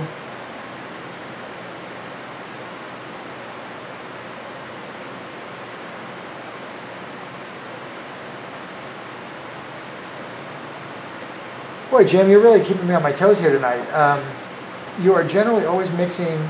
Are you generally always mixing in the Riley manner, even with regards to an open palette? For instance, are you simply tempering local colors with the light color in the case of a yellowish hue? You know, I'm always thinking in terms of harmonizing through value and edge. Color being the wild card. Color is, I quite frankly do not think that much about color. And I know that sounds probably really weird to you guys. I'm really more concerned about the shapes, the mosaic of the brushwork as it glues together, the edges that are being created, the intentional aspect of creating good edges, good values, and being very vigilant in that area. And the color then comes last. And so I'll look at the overall painting, I'll look at the model and say, yeah, it's a little bit lighter than her skin tone on the right side than it probably is up there. But I like the way it looks in my painting. Do I change it just because I see it a little differently? Or if I like what I did even more than what I see, do I trust what I like and go with that? I will trust what I like, because it's my painting and it's my vision and it's my statement to make. So I'm going to always filter everything through that, and then respect the concepts that I've learned academically, but not be completely reliant on them, or dogmatic, or even, you know, I hate to, I don't want to be reliant, or, you know, I hate to say I don't want to be a slave to that, but I don't want to be confined to having to follow something because I think I'm supposed to. I'm going to try to trust my instincts. So I work a lot from my intuition and my instincts, but you have to earn that through proper training. That's not something that you acquire just naturally, or you know, some people have a propensity towards intuition, but that's not always the case. I mean, it has to be acquired through, I think, diligent practice and learning.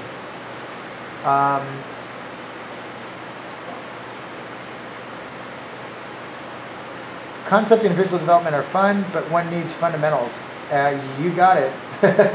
Amen to that. Yeah, concepting and value and visual development are basically the byproducts of working at the highest level of your academic areas, because you're inventing, manipulating, and creating out of nothing. And so it is one of the hardest, most unbelievably cool areas to work in. And I've done a lot of visual development. A lot of people don't know that I started with doing heavy metal covers and working in comics, and you know, and working in visual development, theme park concepting, storyboarding, movie posters, book covers, yeah, just straight visual development for all kinds of companies. Yeah, I choose, you name it. And what always saved me was my unbelievably good ability to draw, you know, and the concept out of my ability to pull something out of my head that was committed to memory through practice. And that comes from foundational components being put in place, 100%.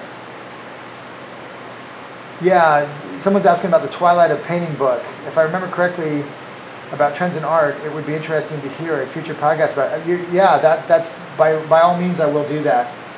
What I'll probably start doing for those podcasts is once every couple months, or I don't know how often. I'll probably do them once a month, but I'll pick my favorite book or something, a book, one of my favorites, and I will kind of talk a little bit about what that book meant to me, how I felt about it, how it changed my perceptions, what it contributed to me as an artist or a person. Because remember, this process of becoming a good artist is a process of becoming a great person.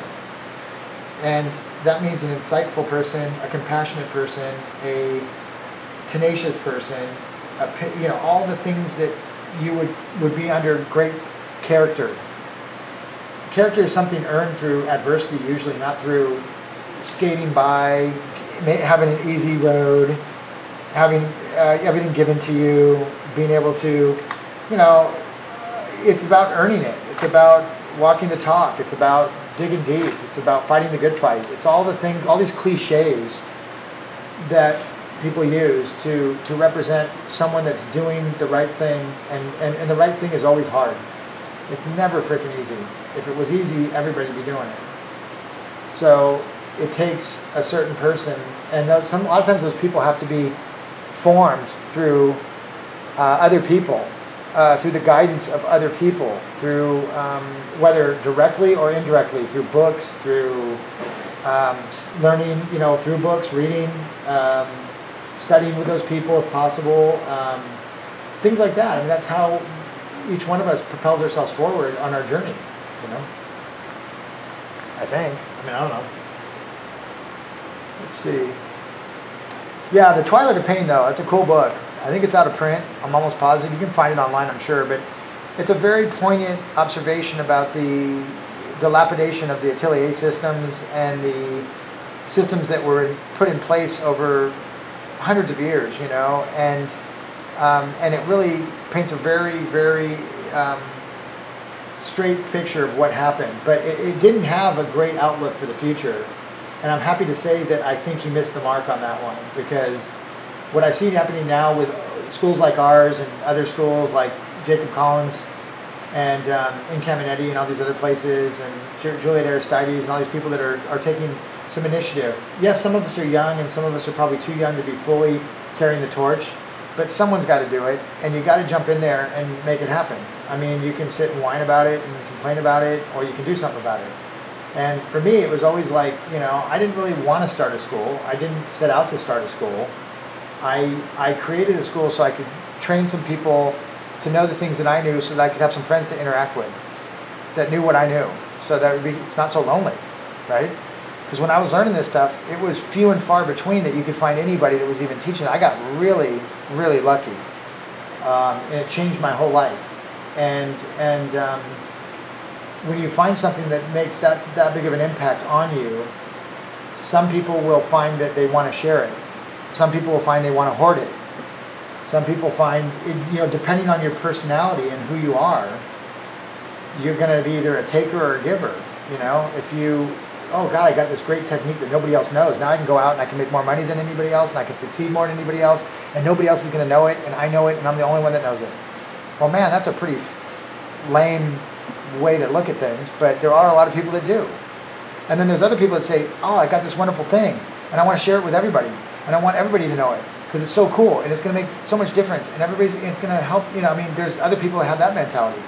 So you just want to find the people that have that later mentality, if you can, because those are the ones that are going to get you good. Those are the ones that are going to want to get you good, and that's what it's all about. And you know, yeah, I could sit in my room, and I could, 20 years ago when I learned this stuff, I could have really just gone off and become very successful fine art painter, and didn't really share much of it, and got that, you know, I don't know, there's a lot of things I could have done differently, but I'm glad I didn't, You know, I'm glad I did not do that. But I know people that did. And I know people that should have passed this stuff on, but are too, you know, just didn't do it, won't do it, for whatever reasons. And again, that's something they'll have to address with themselves, not me. You know, I could stop teaching tomorrow, and I would have given back way more than I ever thought I would, and I would be fine with it, and I could move on without having any feeling of remorse or guilt, or that I didn't help push forward this technique and try to keep it alive. You know, Fred did so much good for everybody by passing this on to a younger generation that could then pass it on, you know, and continue to keep it alive. And so we owe him a huge debt for what he did. You know, that was a real stand-up thing to do. It was really awesome. So I'll always be indebted to those guys, you know, Glenn Orbick and Mark and Fred and all the people that helped me become a good painter, an artist, and allowed me to kind of springboard off of it and then move on to help share it with other people. So it's cool. It's really good stuff. Okay, so we've got about a couple minutes left. There's not a lot left to do on this painting as far as a study, so I'll answer some questions here as we wrap it up. You can go ahead and take a break. You're good.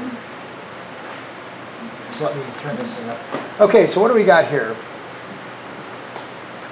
It says, I remember you talking about, okay, do you meter your models and then check the color, temperature, etc.? No, I don't do anything that careful. Most of my judgments are based on observation, intuition, cross-referencing with concepts that I've read from people like Richard Schmid from his book Alla Prima, best book probably on painting, one of them, top 5, easily. Those kind of things. So you're welcome, Adrian. No worries. Someone was just thanking me for the online school, which I think, yeah, no worries. It's my pleasure. Let's see, I just need to mention that we don't see the model for real, but she is really gorgeous. Yeah, she's beautiful. Color temperature from your lighting in the studio is critical. Your guidance to transition to warmer or cooler palettes was truly fascinating. Okay. Color temperature from your lighting in the studio is critical. Your guidance to transition to warmer and cooler palettes. Yeah. So, yeah, again, going from, you'll run the extreme from someone like Richard Schmid, who is incredibly particular about his lighting situation in his studio, to guys like Frazetta, who would work under anything. The guy would, when I saw his studio, it was hilarious how poorly put together. Well, it just wasn't what you would think, right? It's a corner of a room with a fluorescent light, cold fluorescent light with whatever. I mean, the guy could paint anything under any situation. So when you're that genius, yeah, it helps a little bit, obviously, but he was not. You know, some painters are going to be very particular about their everything, and other ones aren't going to be. So you'll just have to determine kind of what kind of painter you are, and work with that kind of wiring. You know, still curious about north-facing studio, east-west supple lighting. You know, again, north light studios are desirable because the light is so even and so consistent throughout the day that you don't have a lot of fluctuations in temperature, and for a painter that likes to control the nuances on their paintings, that's going to be a very positive thing for them. Do you follow Fibonacci composition?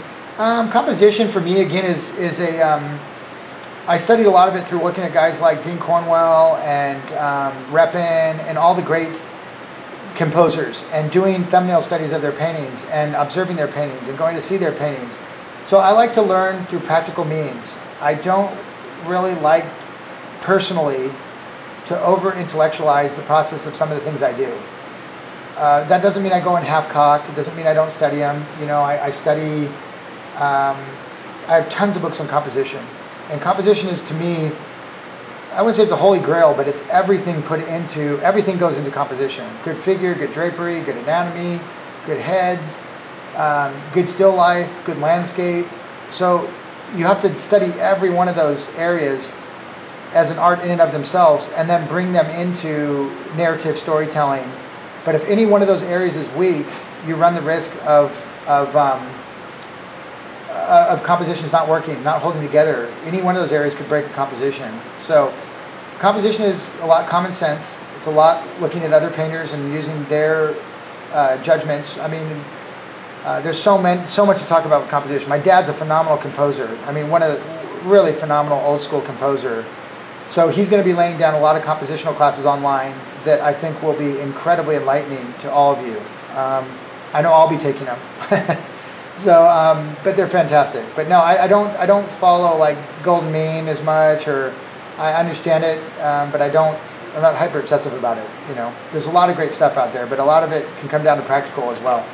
I know you guys are seeing probably just a glimpse of my nose, which is quite funny. I'm looking at it as I'm talking to you.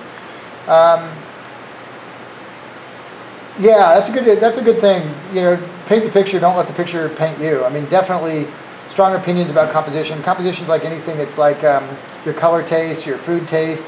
It's so many good ways to look at it.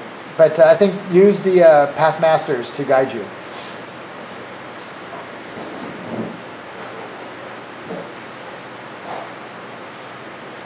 Yeah, Sebastian, good to have you on board. No worries. Yeah, you're going to love it. We're going to have, another thing we're going to have coming up, you guys, is these skill competitions online where each month I'll give away a drawing of mine, and we'll look at it from the standpoint of who's improved the most, not necessarily who's doing the greatest individual piece, but the improvement that's occurred. And they're going to be skill like sprints, kind of, that you guys will do, and we'll set them up each week. And that's starting, I believe, right now. So Tom's working on it with me, and we're just now starting that. So look forward to that. In 2 weeks, we'll be doing another one of these. I'm not sure whether it'll be a drawing or a painting yet. Kind of depends. I'll start having some of the other guys come in and do some demos for you as well. So it won't always be me. But thank you for tuning in, and I really enjoyed doing it. So I'll do more of it in the future. So keep pushing play, you guys. Have fun. And don't lose your passion for the craft. It's really the key to your future success as professional painters, or just really high-end painters for your own betterment, which I think is the most wonderful reason to be doing it. Cool. All right, you guys. I'm tuning out. Take care.